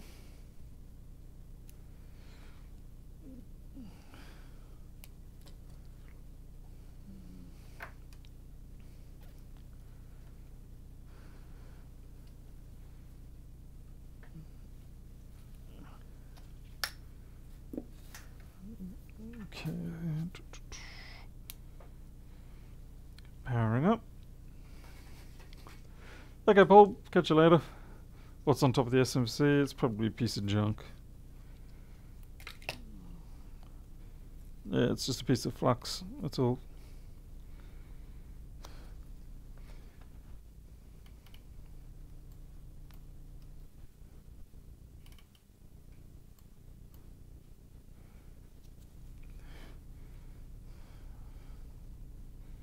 Okay, so this here is the test pad for it.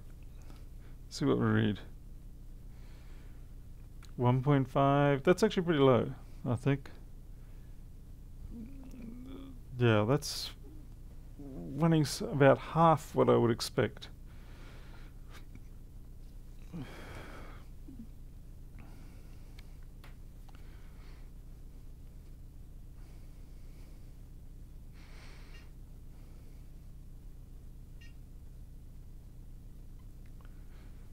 I'm just going to put 18 volts in.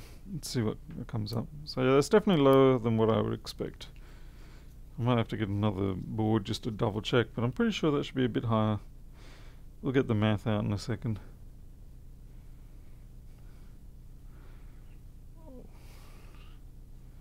It's doing the up down because it's booting at the moment.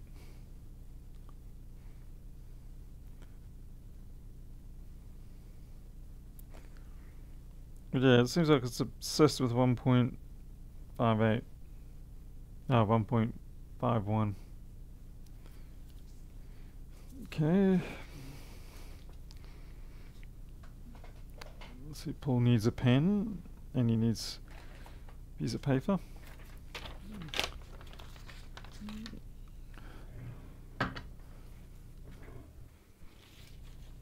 Actually, no, that makes...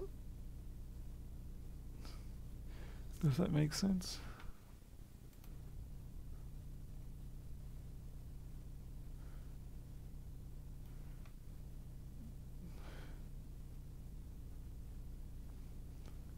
Hey Terrify, how's it going? Been a while. How's things going with your Amiga boards? Are you still doing that, or have you created a brand new Amiga by now?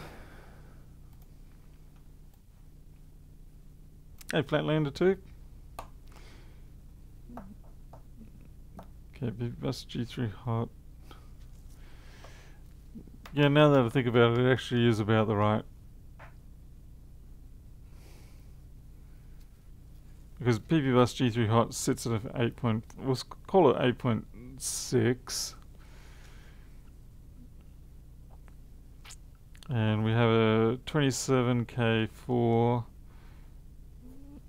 going into a 5K49. So 8 volts. Let me use the calculator because I'm too slow in the head.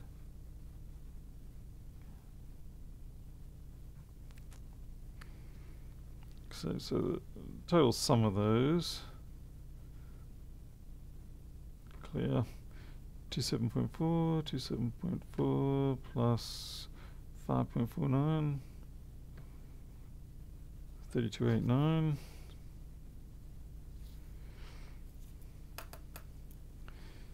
And so we should see here,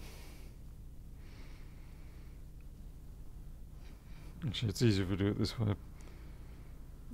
We go 8.6 divided by 32.89 times 5.49, 5.49. Okay, well actually we should be seeing 1.4 volts, but we're only seeing 1.15. So we are a little low.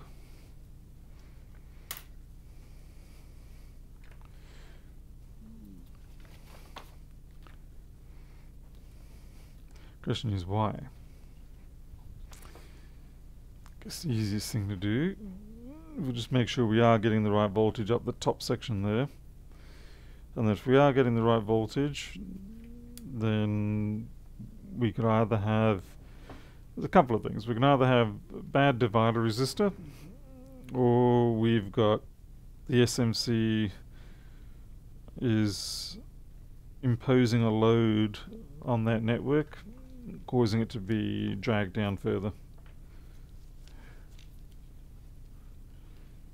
Okay, so this will be the input. It should be 8.5 or so. Once it boots. Once it boots. Or is that the ground? That was the ground. Okay. 8.5. 1.5. Oh, I was wrong. Okay, no, it should be right then. Thanks, Drew. Just noticed that. So that is within margin of error. So I'd say that our SMC is probably a bit dodgy. Guess we'll have to just replace it. 34, 37. We've got enough of them. We can do it. Hey Claire Roberts, how are you? What do you say? We do an SMC at 2:30 in the morning? Why not? Why the frick not?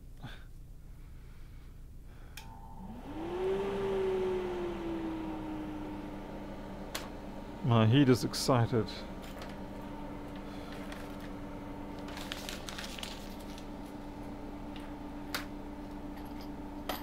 I'd be more excited if I could find my proper tweezers. Ah, there they are.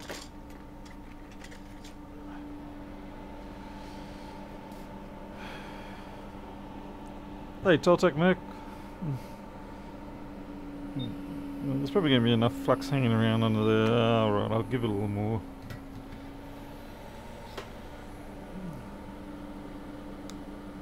Just so I don't oxidize the pads too much, you know, that kind of stuff.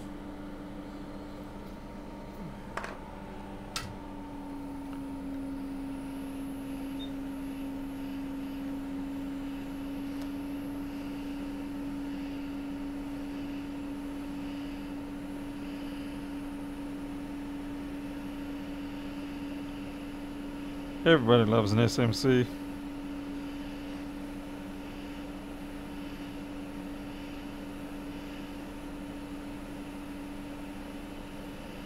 I will keep this aside just in case, you know, just in case it was not that fault. Like we put a new SMC on there and the same thing happens. They even go, well, that was some time of our life we wasted, but hey, at least we know. I'm just gradually pulling tools out of the little container that I threw everything into when I was rearranging my desk.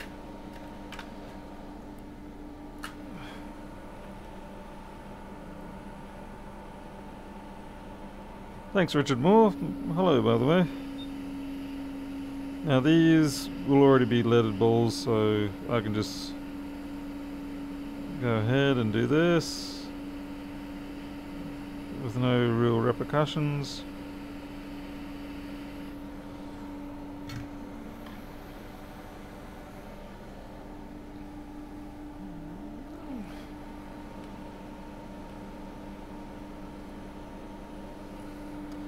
Give it a clean up.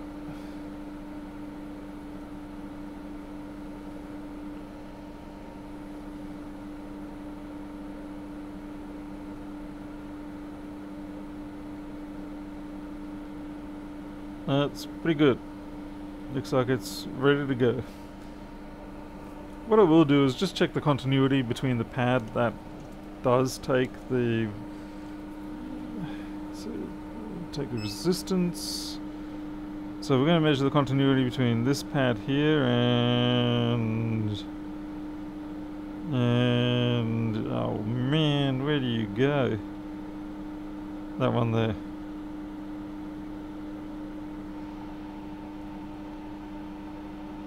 That doesn't seem right, I must have the wrong one. It seems a little way off the mark.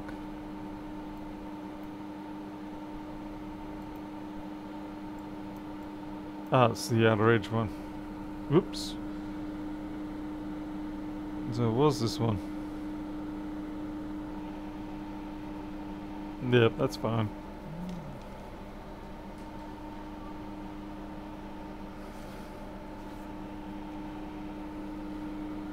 Alright, now we've got to find ourselves a replacement SMC.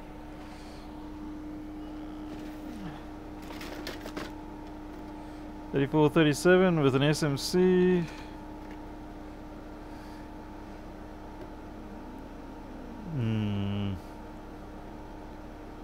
Yeah, come on, we'll do you.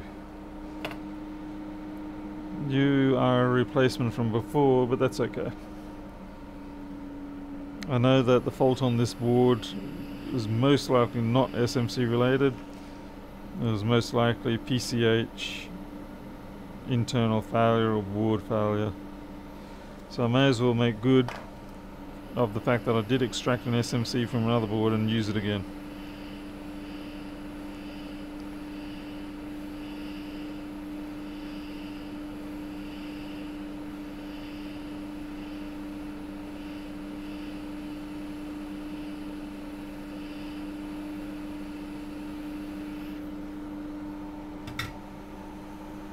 Hey Pernov, how's it going? Don't normally expect you on this late, but then I'm not normally here this late.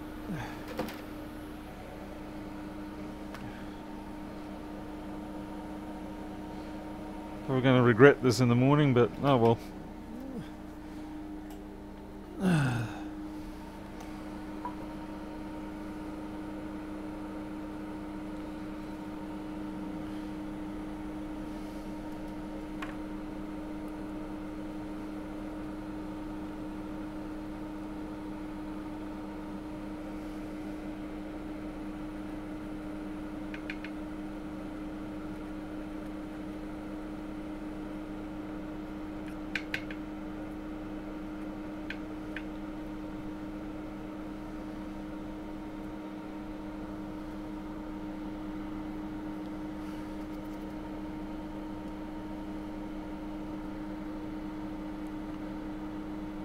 I'll try to clean it up away from this so I can just put it straight in. Hey TCRS, how's it going? I was talking about you earlier. Oh, that's right, I was talking to... Someone mentioned the fact that all the techs seem to have cats, and I said, well, Tim's got a dog and he loves his dog. So not everybody is necessarily a cat.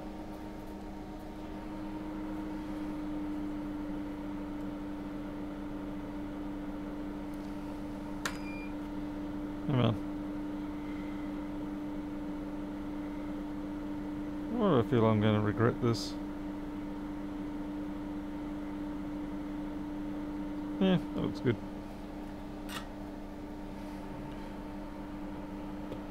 Let that cool down for a smidge.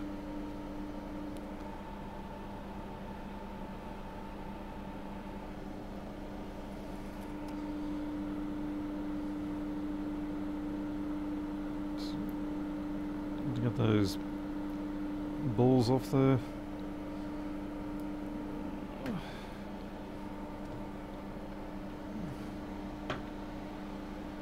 Yeah, we'll just do the cleanup routine.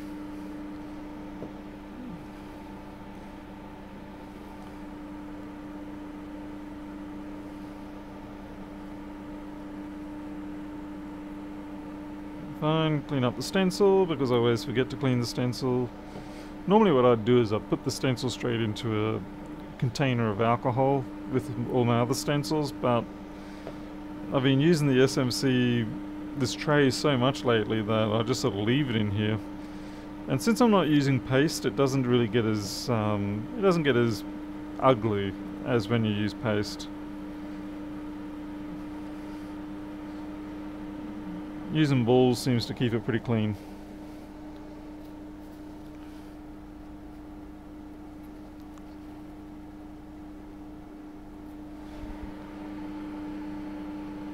Yeah, that's pretty good.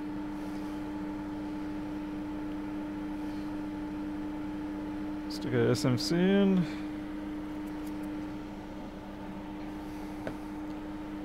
Now we do have to stick a couple of corner balls on so that our stencil will fit. Dun, dun, dun, dun, dun. Yeah, it's a little gnarly compared to what I would like, but I'm gonna go with it.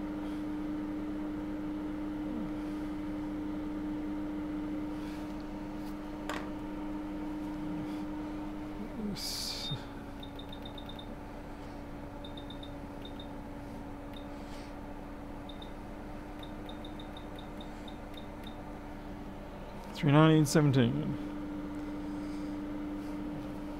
I need to get the hair off my tweezers.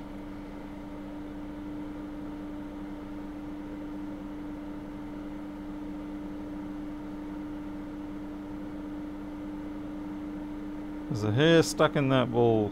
That was terrifying.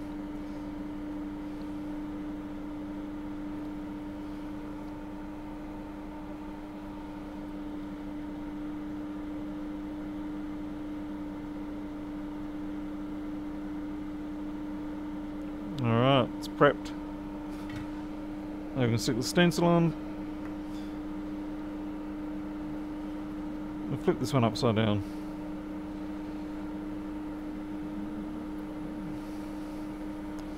Get rid of that, because that's going to cause troubles.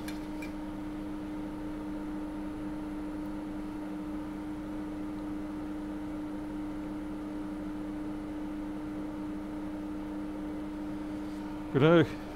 Now we can pour our little sachet of Psycho balls onto it.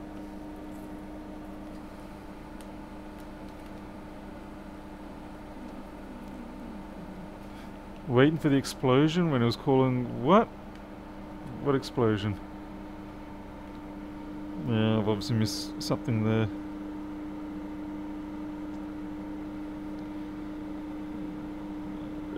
Not easy getting these over the threshold. Ah. I wonder what I can use. Unfortunately, I do not have a scalloped spatula, so even if I try to use this spatula, it's... yeah, so they're not going to come out that way. Actually, maybe they will. The stream is all about making me look like an idiot tonight. I will say one thing, and the opposite happens. I'm not going to get $1 million tonight. Let's see if that works.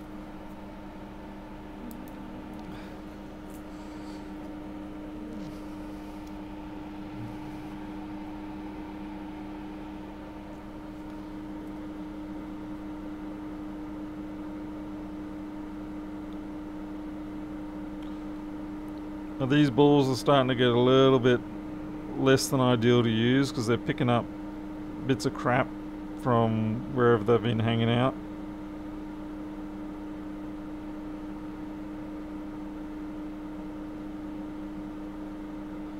Probably seedy little bars and goodness knows where.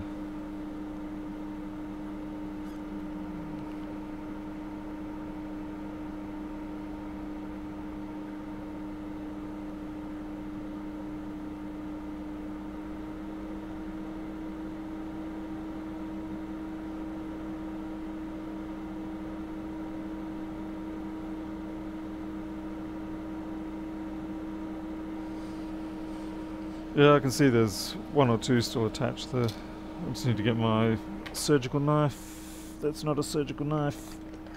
It's a model hobbyist knife. Big difference.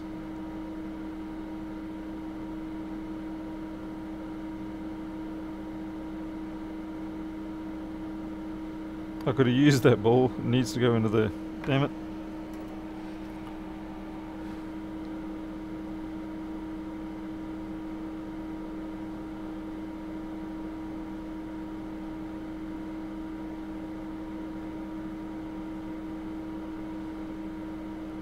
Right, that's everything.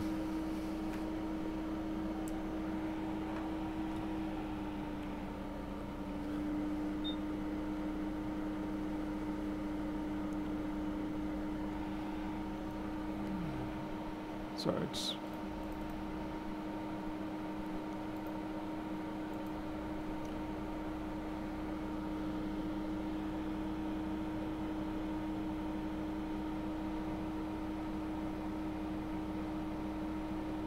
I'm having a hard time picking a focus there.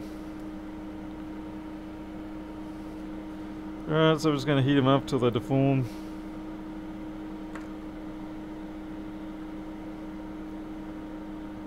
Yeah, they're starting to deform. And then we hit them with a water flux.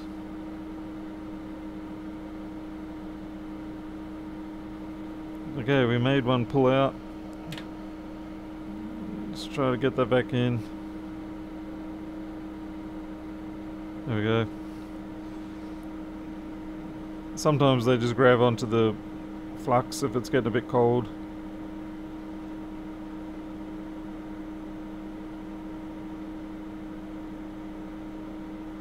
And once again we've got a few reluctance. So just give them a bit of a stab and they often come back.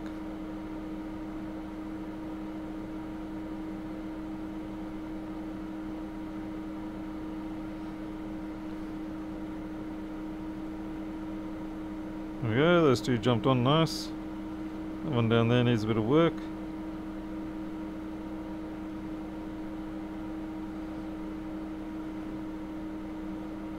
Yep. I think we're good. Oh wait, no. Two there.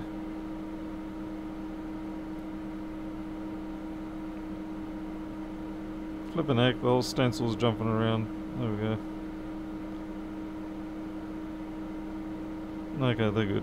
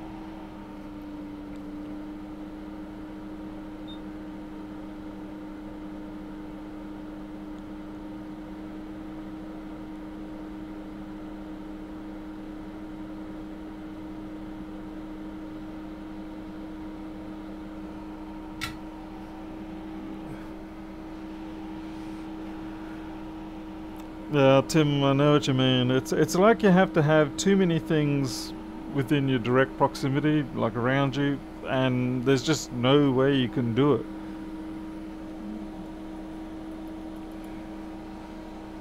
So I'm in exactly the same situation. It's almost like you need to have a complete U-shaped desk wrapped around you with only the exit, or heck, even better yet, just have it like a fire pole where you ascend or descend into your desk place.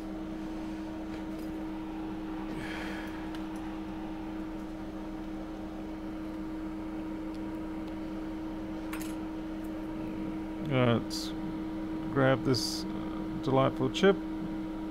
It's going to have to go on that way.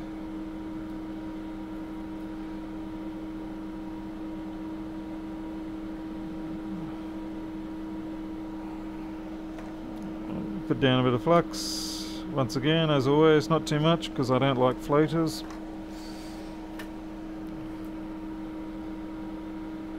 There's a bit of hair on that, but that's okay.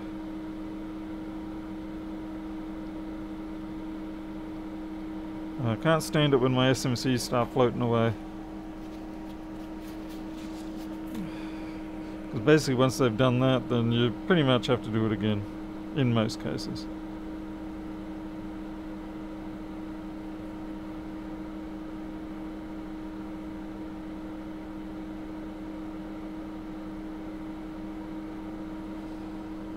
Some days you just don't get the feel for where the pads are.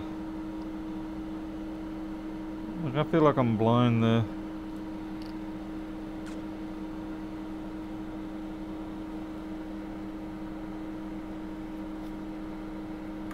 I'm getting real sick of these little hairs on the end of everything.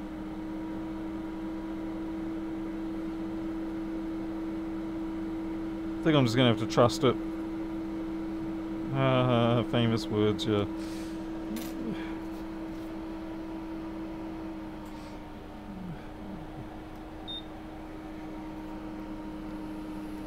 Right, here we go.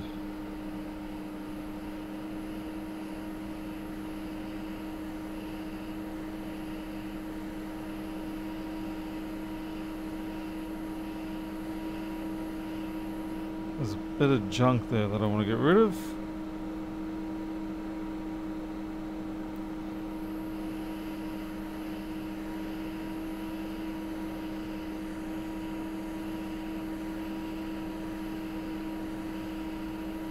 This is probably going to play silly buggers with me, and it's going to sort of slide maybe 2 or 3 times.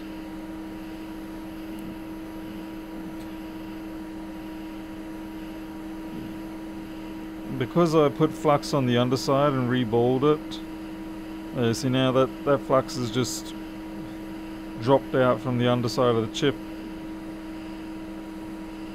Okay, there's the first slide. Oh, it looks like it's only going to do a 1 slide. Okay, my bad. The whole opposites theme happening still tonight, and I still don't have my $1 million.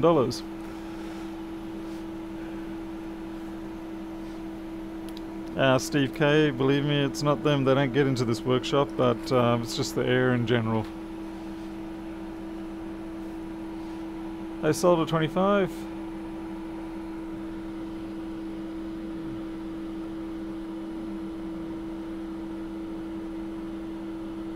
Well,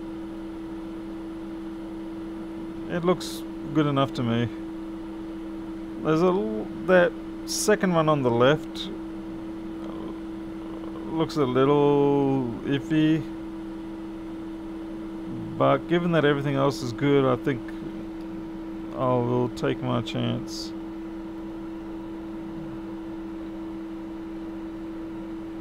Yeah, everything else looks good. Wow, the camera shot doesn't.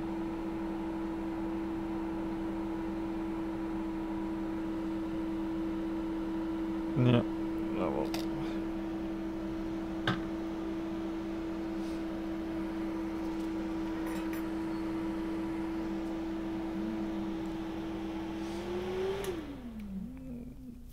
Overall, the reason why I don't use don't use paste for this is, I mean, I used to always do paste on there's quite a few videos of me actually having a paste off challenge. Mind you, that was a CE3215. Anyway, I've done paste on the SMCs plenty of times, but I found over time that using the balls gives me more consistent results at this point in time. Maybe when I have a full jig set up and I can just simply squeegee paste onto these SMCs, guarantee, consistent every time, then I might change back to paste. But for now, I've got 250,000 balls. I need to use them, and it's just as quick for me either way. I'm not taking any longer to do it this way than I am any other way. The success rate first time with balls is higher. I don't really ever have to redo a job when I've done it with balls.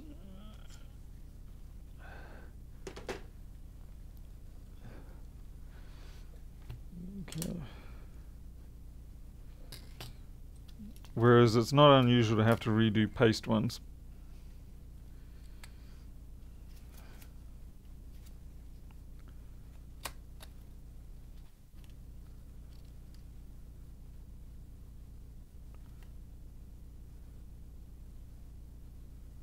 Come on, in you go.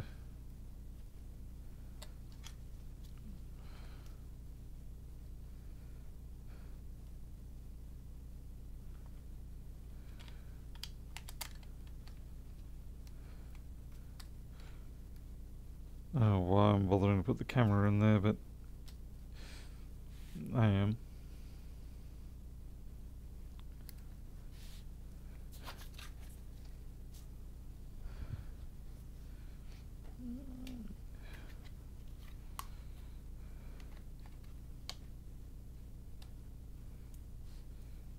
No crossbar.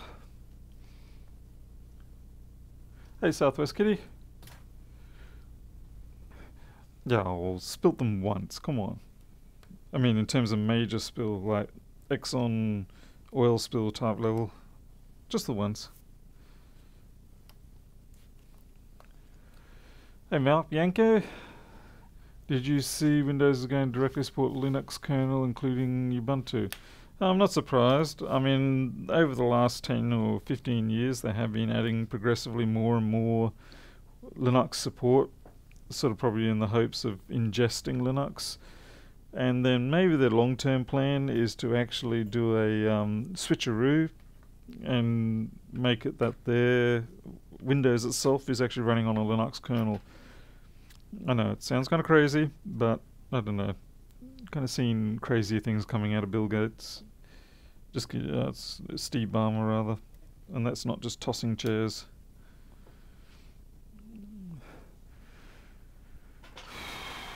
Let's see, here we go.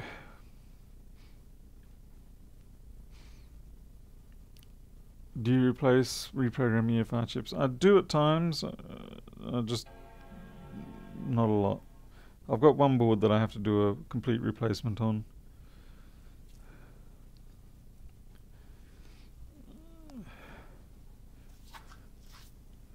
Hey, 6 hills. Okay, 1, 2, 3, 4. Let's see how this goes.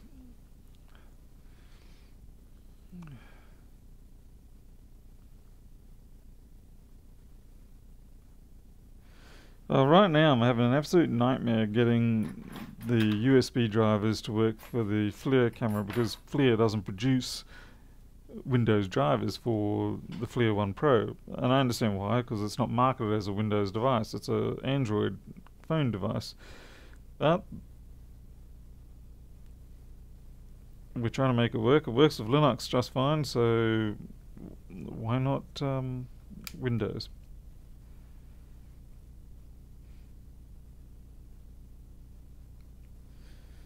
So we're going to see if we get the VPOR. Stockholm's is on it. I think VPOR... No, we failed again. Great, we replaced an SMC for no good reason. That's interesting. I wonder why it's failing that. Yeah, that is actually very interesting. I wonder what it's expecting. Oh, it does actually say reading above the alarm point. Why didn't I read that earlier? Crap. Alright. Oh, we got the board that we worked on last night.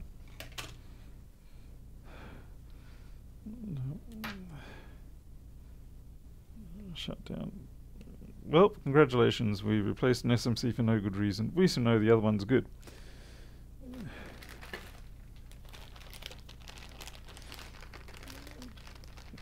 Fair enough, that is correct. And we do get a value that is about right. It is fractionally higher than what I would have calculated, but I don't know what the margin of error is. So I'm just going to write on here 3437 SMC good. At least it was good when we removed it. Okay, so we're going to check this board that we worked on last night and see if it gives the same issue. Oh man, I'm pulling stuff off and that still have the battery active there. Silly things you do.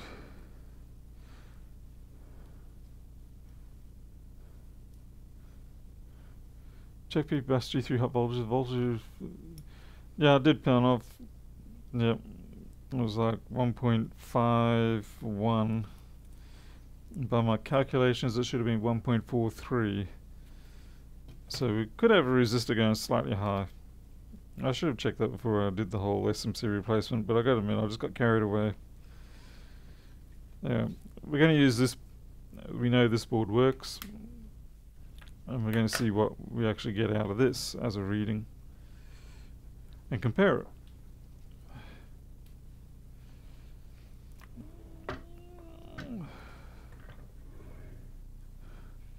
Whoa, that's a little high. Come on down, come on down, come on down, come on down. There we go. Voltage. Conveniently, this is a 165, but it shouldn't make any difference. Okay, this is 1.44. So the margin of error, and that will be off 8.5 as well. Where are we going? We're here. Yeah, 8.6. Okay, so maybe we do have a resistor going slightly funky. I'm just going to pull this board out that you can't see me doing.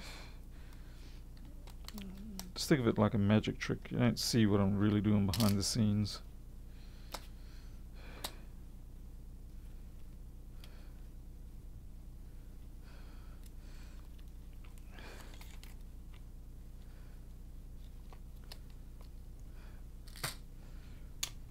But my fault, I should have checked those resistors right from the start. It's okay. Come to think of it. No, good.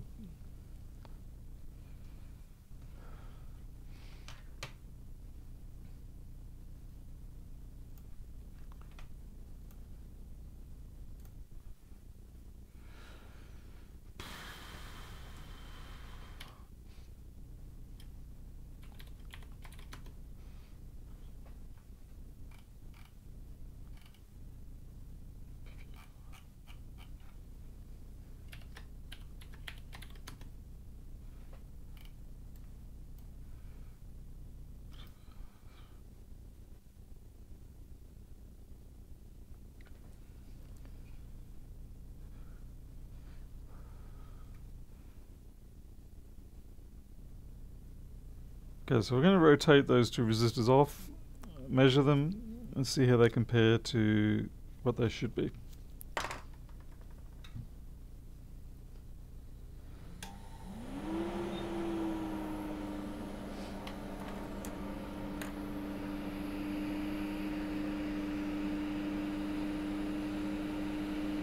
What's the bet that they're probably fine, but maybe there's a bit of corrosion, I don't know.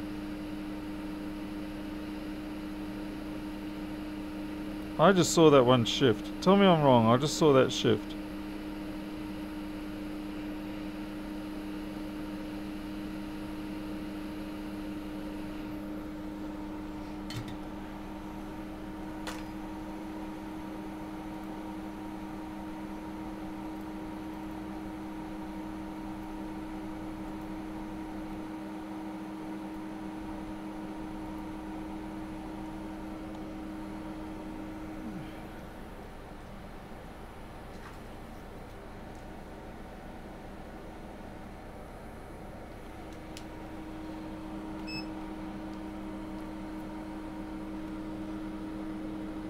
Whether you think corona's hyped or not really tends to depend on whether you've contracted it in a bad way or not. 27.3, 27.4, that's within margin.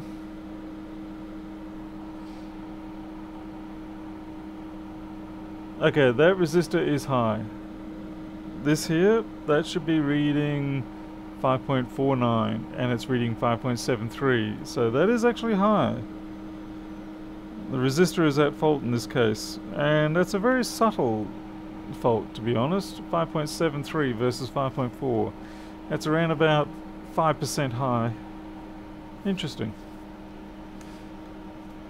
That's actually said the wrong way around. The common cold is a kind of of the coronavirus family, but the corona CV19 is not the common cold. I think the bigger problem with the corona is that we don't understand well enough what it's doing in this instance. It's affecting our bodies and our immune systems in ways that we have not experienced with normal previous coronavirus events. And that's the real problem, is we don't know exactly what we're dealing with, and I can guarantee you, if we just sort of go, well look, you know, some people are going to die, fine, we understand. I mean, it happens to influenza.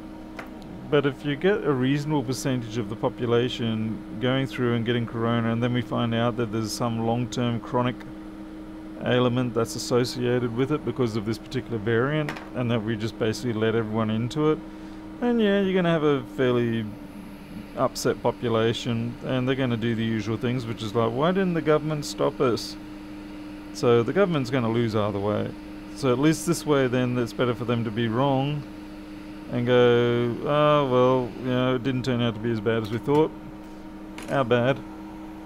And so what, you get upset at the government, but at least you still have your health. Anyway, I'm content to be sitting where I am with isolation, because it's pretty much like normal daily life for me here.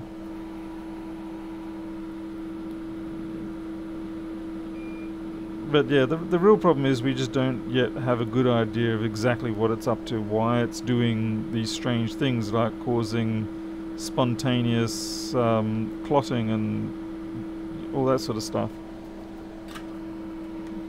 If it was sticking to the usual path of being a respiratory distress issue, then yeah, I mean, we'd probably be overhyping it. But right now, because we don't know what the hell it's doing, I think it's probably worth waiting it out just a little bit longer.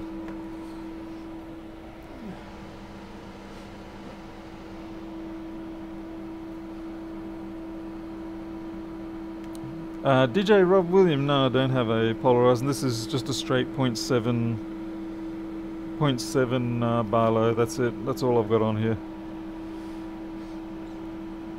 I just think I hate that it's all made inconsistent. I think the inconsistencies are probably more coming from second-hand or third-hand interpretations of the information. People want to know what's going on and they want to know a lot of details, but at this stage it's hard to get those details that people want to know, so you just start making speculations, and then speculations become facts without evidence, and it just sort of spirals out of control. And that is what's happening here. It's basically just spiraling out of control, which is exactly what happens when humans don't get information.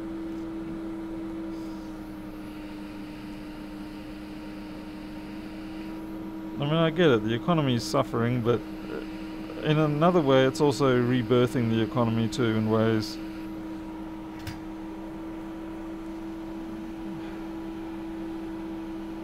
Test the resistor. Why would I want to do that? Yes, no, that is a I was going to do it, but then I was already in the process of habitually transferring it. There we go.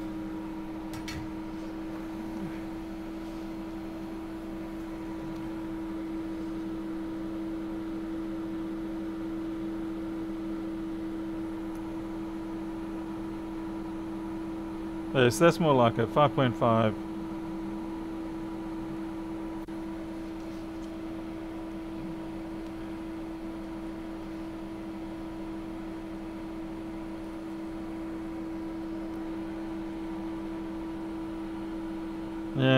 I'm not a person that buys into conspiracy theories much.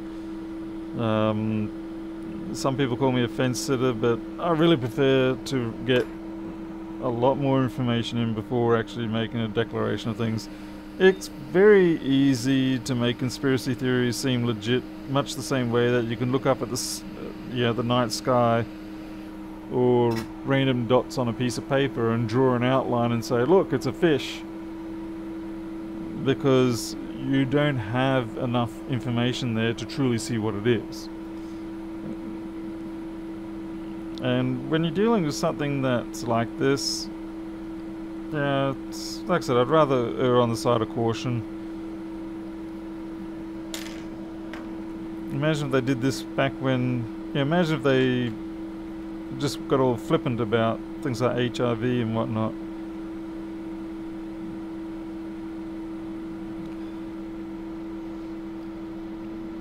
I mean, at the end of the day, no one's going to convince you one way or another. That's up to you to decide. I'm just saying, well, everyone's got an opinion, and in this case, most of us are not qualified or experts in any way, shape or form, so what we think and say pretty much is worth jack shit, so not much point getting all hyped up about it.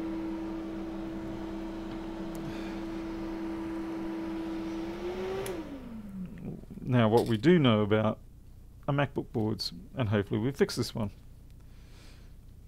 That's what matters in this particular channel.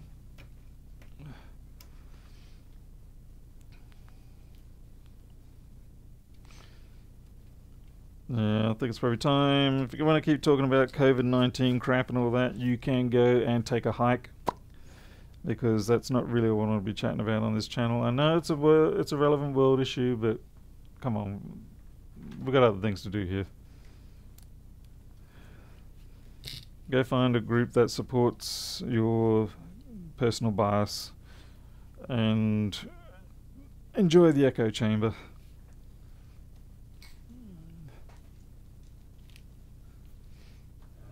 Seriously, keep talking about COVID-19. Just mods can just feel free to take a ban to people. I'm really not interested in it.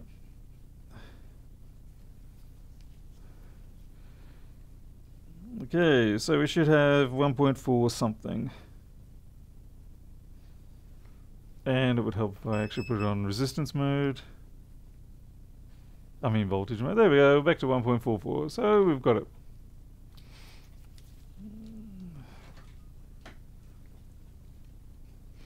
Which reminds me, I need to make more mods. I think also a lot of people come in from just random places looking to stir crap that actually aren't here for board repairs or anything like that. I blame Lewis Rossman. He's the one stirring all this crap. Do I have proof of that? No. But it seems pretty legit. He was going on and about it the other day. I'm falling into my own trap here. I need to just shut up and get on with the work here. Okay, so we're going to plug this in, run the ASD, and hopefully we should be all in the clear now. That was a very subtle fault, that one.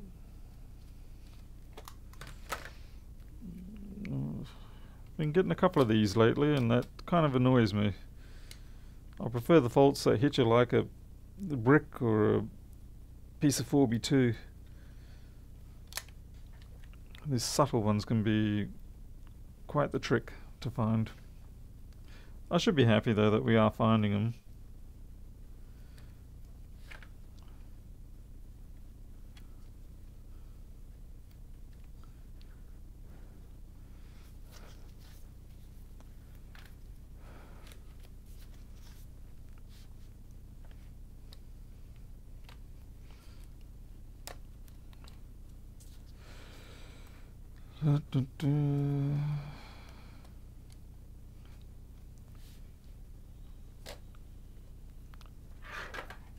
So now we should be fine to run this 18 volts and not have any squawks.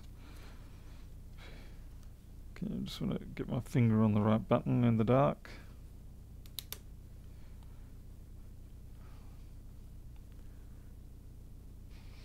Anyone know if schematic is available for Lenovo ThinkPad Thunderbolt 3 dock type 40 and hold guard? Try badcaps.net forum. Badcaps is about the best place you can get your board views and schematics.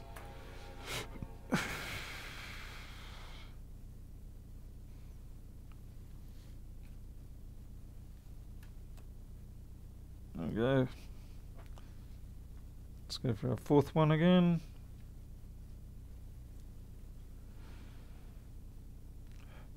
He's probably in his office watching and laughing. Yes, quite likely. He doesn't have much else to do in his life other than just rant and push people around, fire people. He's becoming a bit Trumpy, you know? He probably calls in all his staff every day, gets the rundown of what they've been doing, and looks at one of them and says, "You're fired." And they go running out crying. And most days it's probably Kopaz. But he comes back because Kopaz is tenacious like that. Okay, start testing.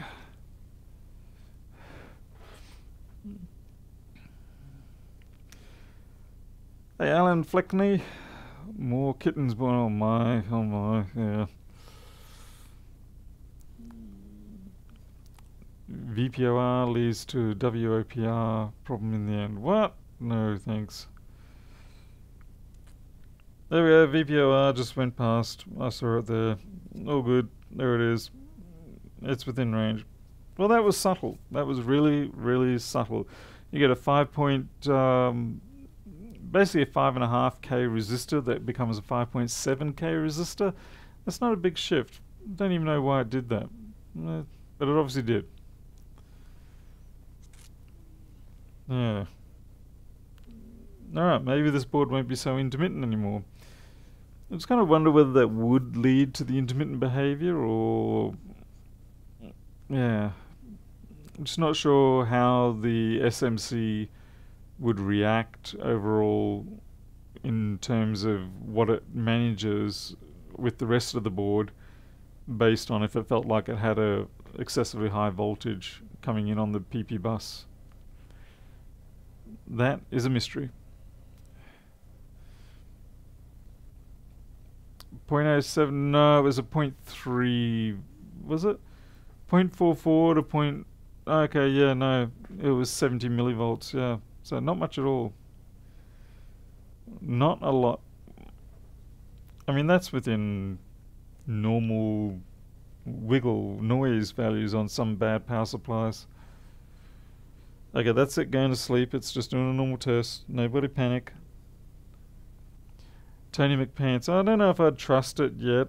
What I'll probably do is what I was saying the other night, where I'll take the board, put it into one of the machines that I use on a daily basis, use it for a few months, and if it passes without any complications or any weird hiccups, then I will consider it as a suitable board for customer replacement if there's no other option. So it's got a fair bit of testing ahead of it. Those resistors would have been the next thing I would have checked. I should have checked them right away when I was complaining, but the trouble is when I did the math quickly, and it was only a 70 millivolt difference between what I calculated versus what I was reading, I was like, yeah, it's probably not that sensitive, but clearly I was wrong. Christian, they're all 1% resistors. I don't think getting 5% resistors now would probably actually cost you more than getting the 1% metal film ones. But yeah, they're all 1% metal film these days. It's been a long time since I've seen 5% resistors around the place.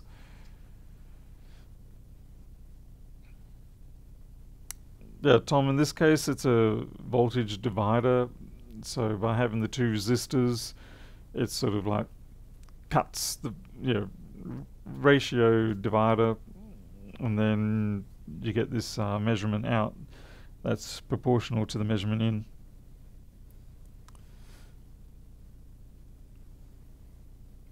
Very handy little devices, or constructs rather. Okay, this is going back to sleep.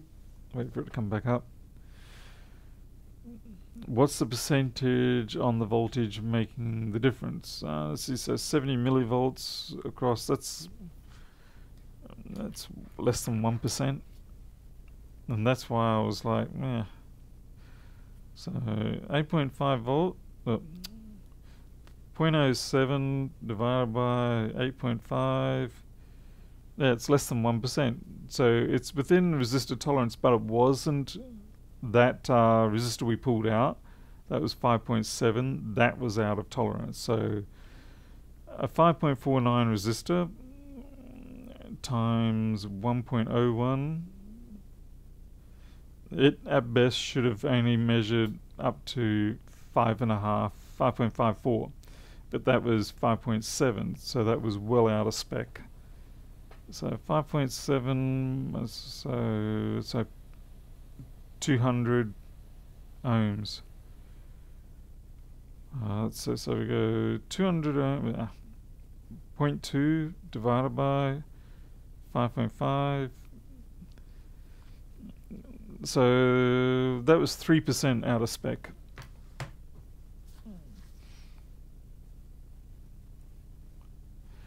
Tony W, what happened is we had there's 4 strays that are hanging around here, and we're trying to socialize them.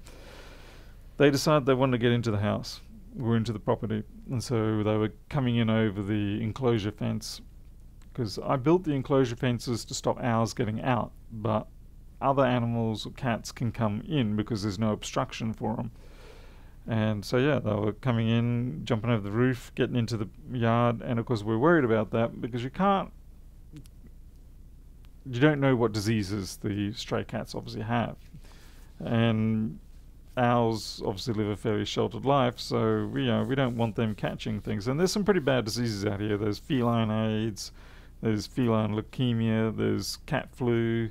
There's a whole bunch of things that they can share between each other.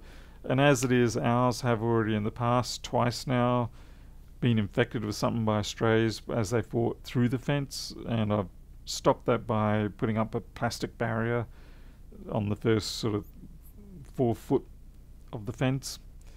But yeah, it's a constant battle. Yeah, this is going good.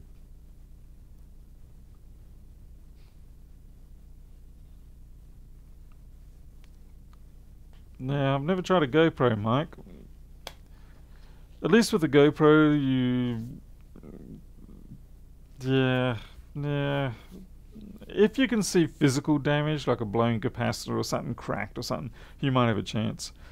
Beyond that, yeah, it's a bit difficult. Axis lost 2 cats to feline HIV. Sorry to hear that, Axis. It's not nice, I know.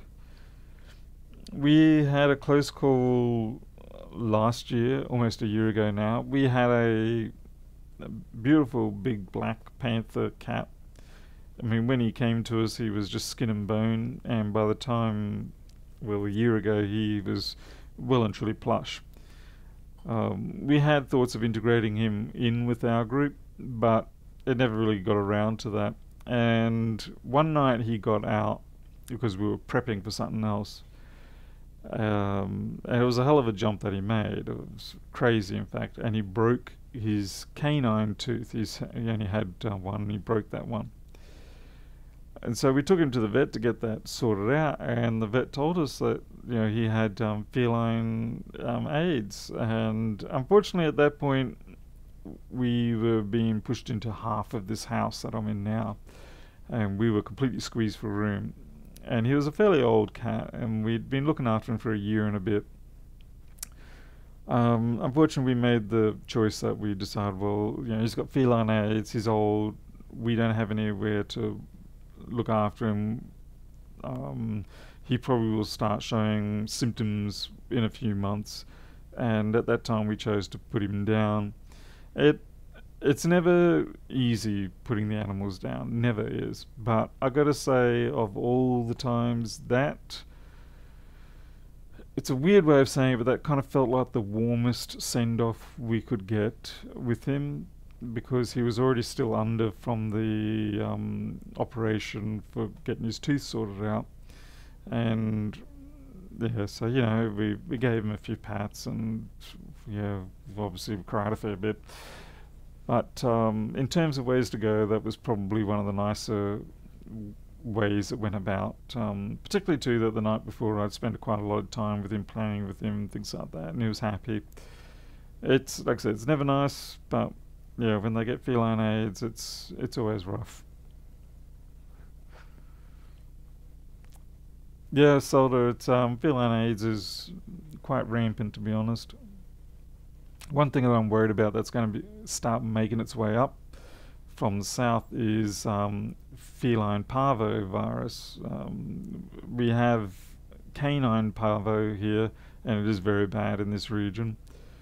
And now we're starting to see instances of feline parvo coming up from Melbourne, Sydney areas.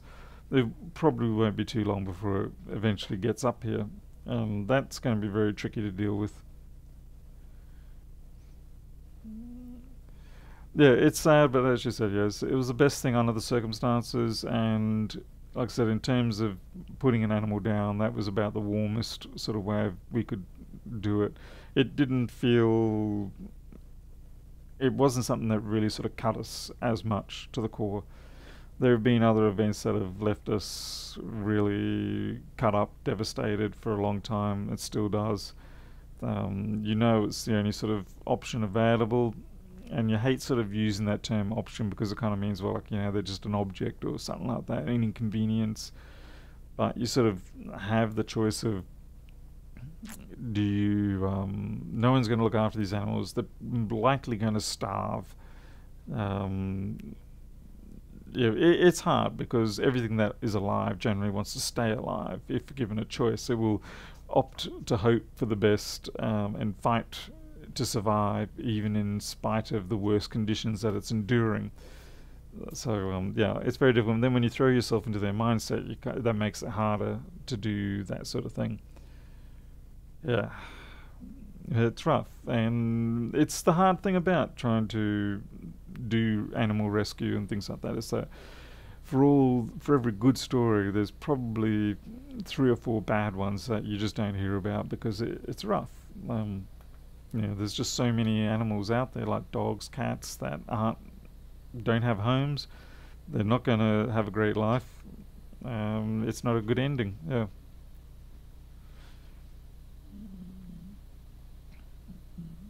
Had to put one down I saw by the side of the road a couple of years, cried like a child. Yeah, what? What the hell's the vet laughing at you for? No way, that sounds like a bad vet. Our vets are nothing like that. We have got fantastic vets, really good vets. Vets that understand the humanitarian side of this sort of thing. We have had some bad ones, but the ones we found now, they genuinely understand what it's like.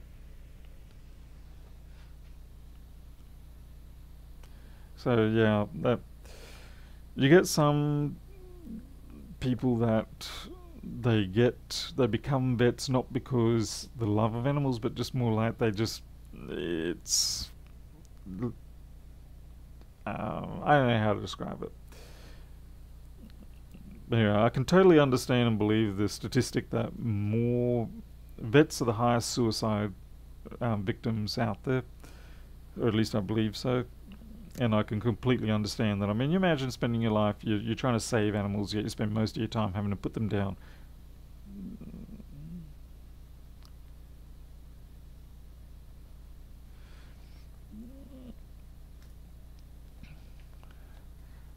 Prater, I'm really sorry to hear that. 16 years, 5. I mean, the money doesn't even come into it, really. I mean, yeah, it does hurt a bit to pay that kind of money, but you still do it. Yeah. Australia does have a lot of feral cats. There's a difference between, say, stray cats, which are more like one generation removed domestic, or maybe were domestic and they've just been turfed out. That's stray cats. As opposed to feral cats, which grew up in the wild. They're like massive creatures. They're strong and they will shred you. There's no two ways about it. They're a completely different beast to your stray cats in general. So yeah, I mean, yep, they're both cats. They're both felines, from household cats, but they're a massively different creature. Really are.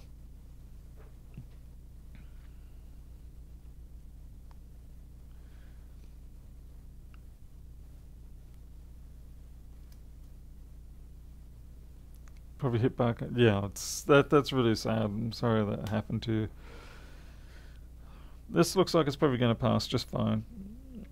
So fancy that. One resistor. Now you imagine how many faults there are, or faulty boards or machines there are out there that have one part like that has gone just slightly out of spec. Not enough out of spec to completely fail, but just slightly. They're the sort of boards that that Paul S probably ends up with a lot of, and sometimes you can track it down, but it's a lot of hard work. And even with MacBooks having as good resale value as they do, the fact that you can get a replacement board for these sort of A1466s 15 for $200, $300 now really narrows down the amount of time that you can really truly afford to spend on trying to repair them. So a lot of them now are probably getting turfed into the donor board piles simply because they've got something like that one little resistor gone out of spec, and it's just not worth chasing it down. Held off as long as we could. It was getting difficult for her. She had brain. Oh man, yeah. Well, I'm really sorry to hear that. I know you would have done the best you could, and I know that would not have been at all an easy thing to do. And no, I mean I completely understand. And I hate it when people do look at you and laugh at you as if to go, well, what are you talking about? It's just a cat, or it's just a dog. Funny enough, they don't do it so much with just a dog. But a lot more people understand how attached you can get to a dog, especially because dogs are very expressive in their bond towards the humans. I mean, they're bred that way too. But yeah, a lot of people who sit on the outside when it comes to cats don't understand that even though a cat tends to be a lot more aloof or a lot less loving towards you, so to speak, as it were, the psychology with cats is very different, but the bond is still just as strong. And so, you get these people that are really flippant about it. You just want to like rip their necks off because they don't understand. Not to mention that unfortunately, you lose dogs like 10 or 8 to 14 years. With cat, anything up to 30 years. Yeah, that's a lot of history you are losing.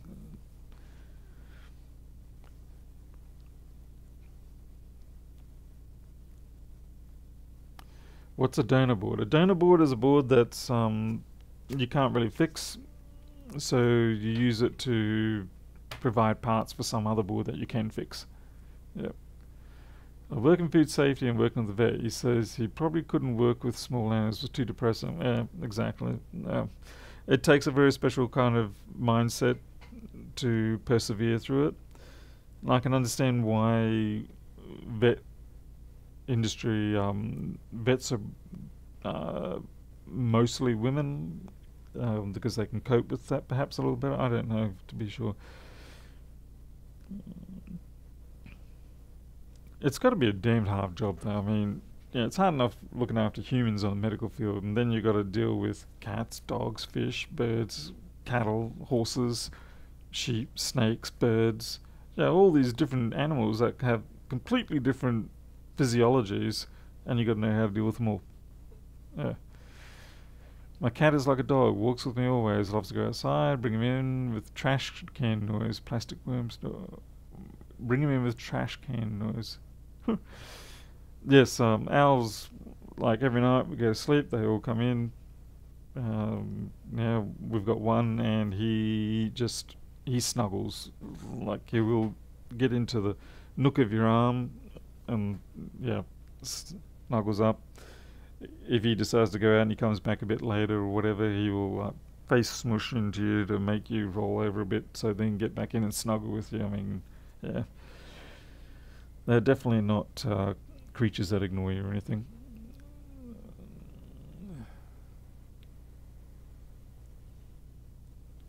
When the machines are new, the tolerances are high, but after a few years, they tend to lose their tolerance when iffy components start. Yeah, the overall operating envelope shrinks over time, and you have a higher risk of something occurring that's outside of the operational envelope, and then you start getting your failures. Yep.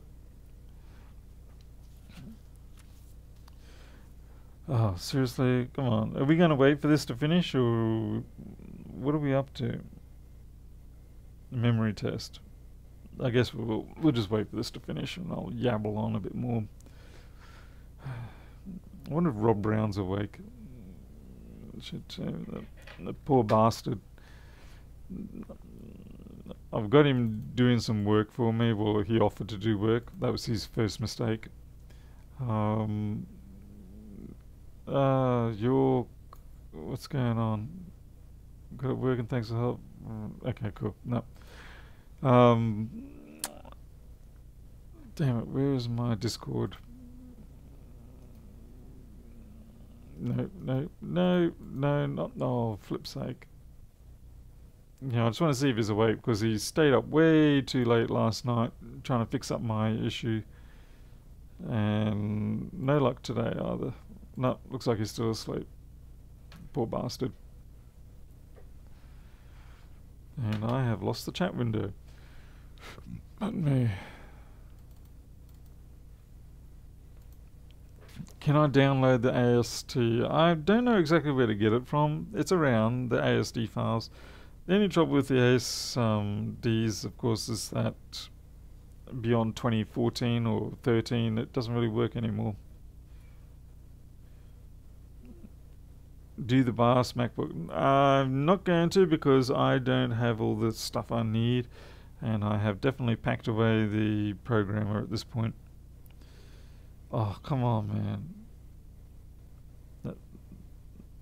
No, I think I'm going to just walk it off, because it's 3:30 in the morning. I really should be going to bed. So we're going to leave it at that. This is obviously going to be just fine. 3:30 in the morning. I am well and truly way over my bedtime. So you can hear it in my voice. I'm just cracking down. So I'll sign off.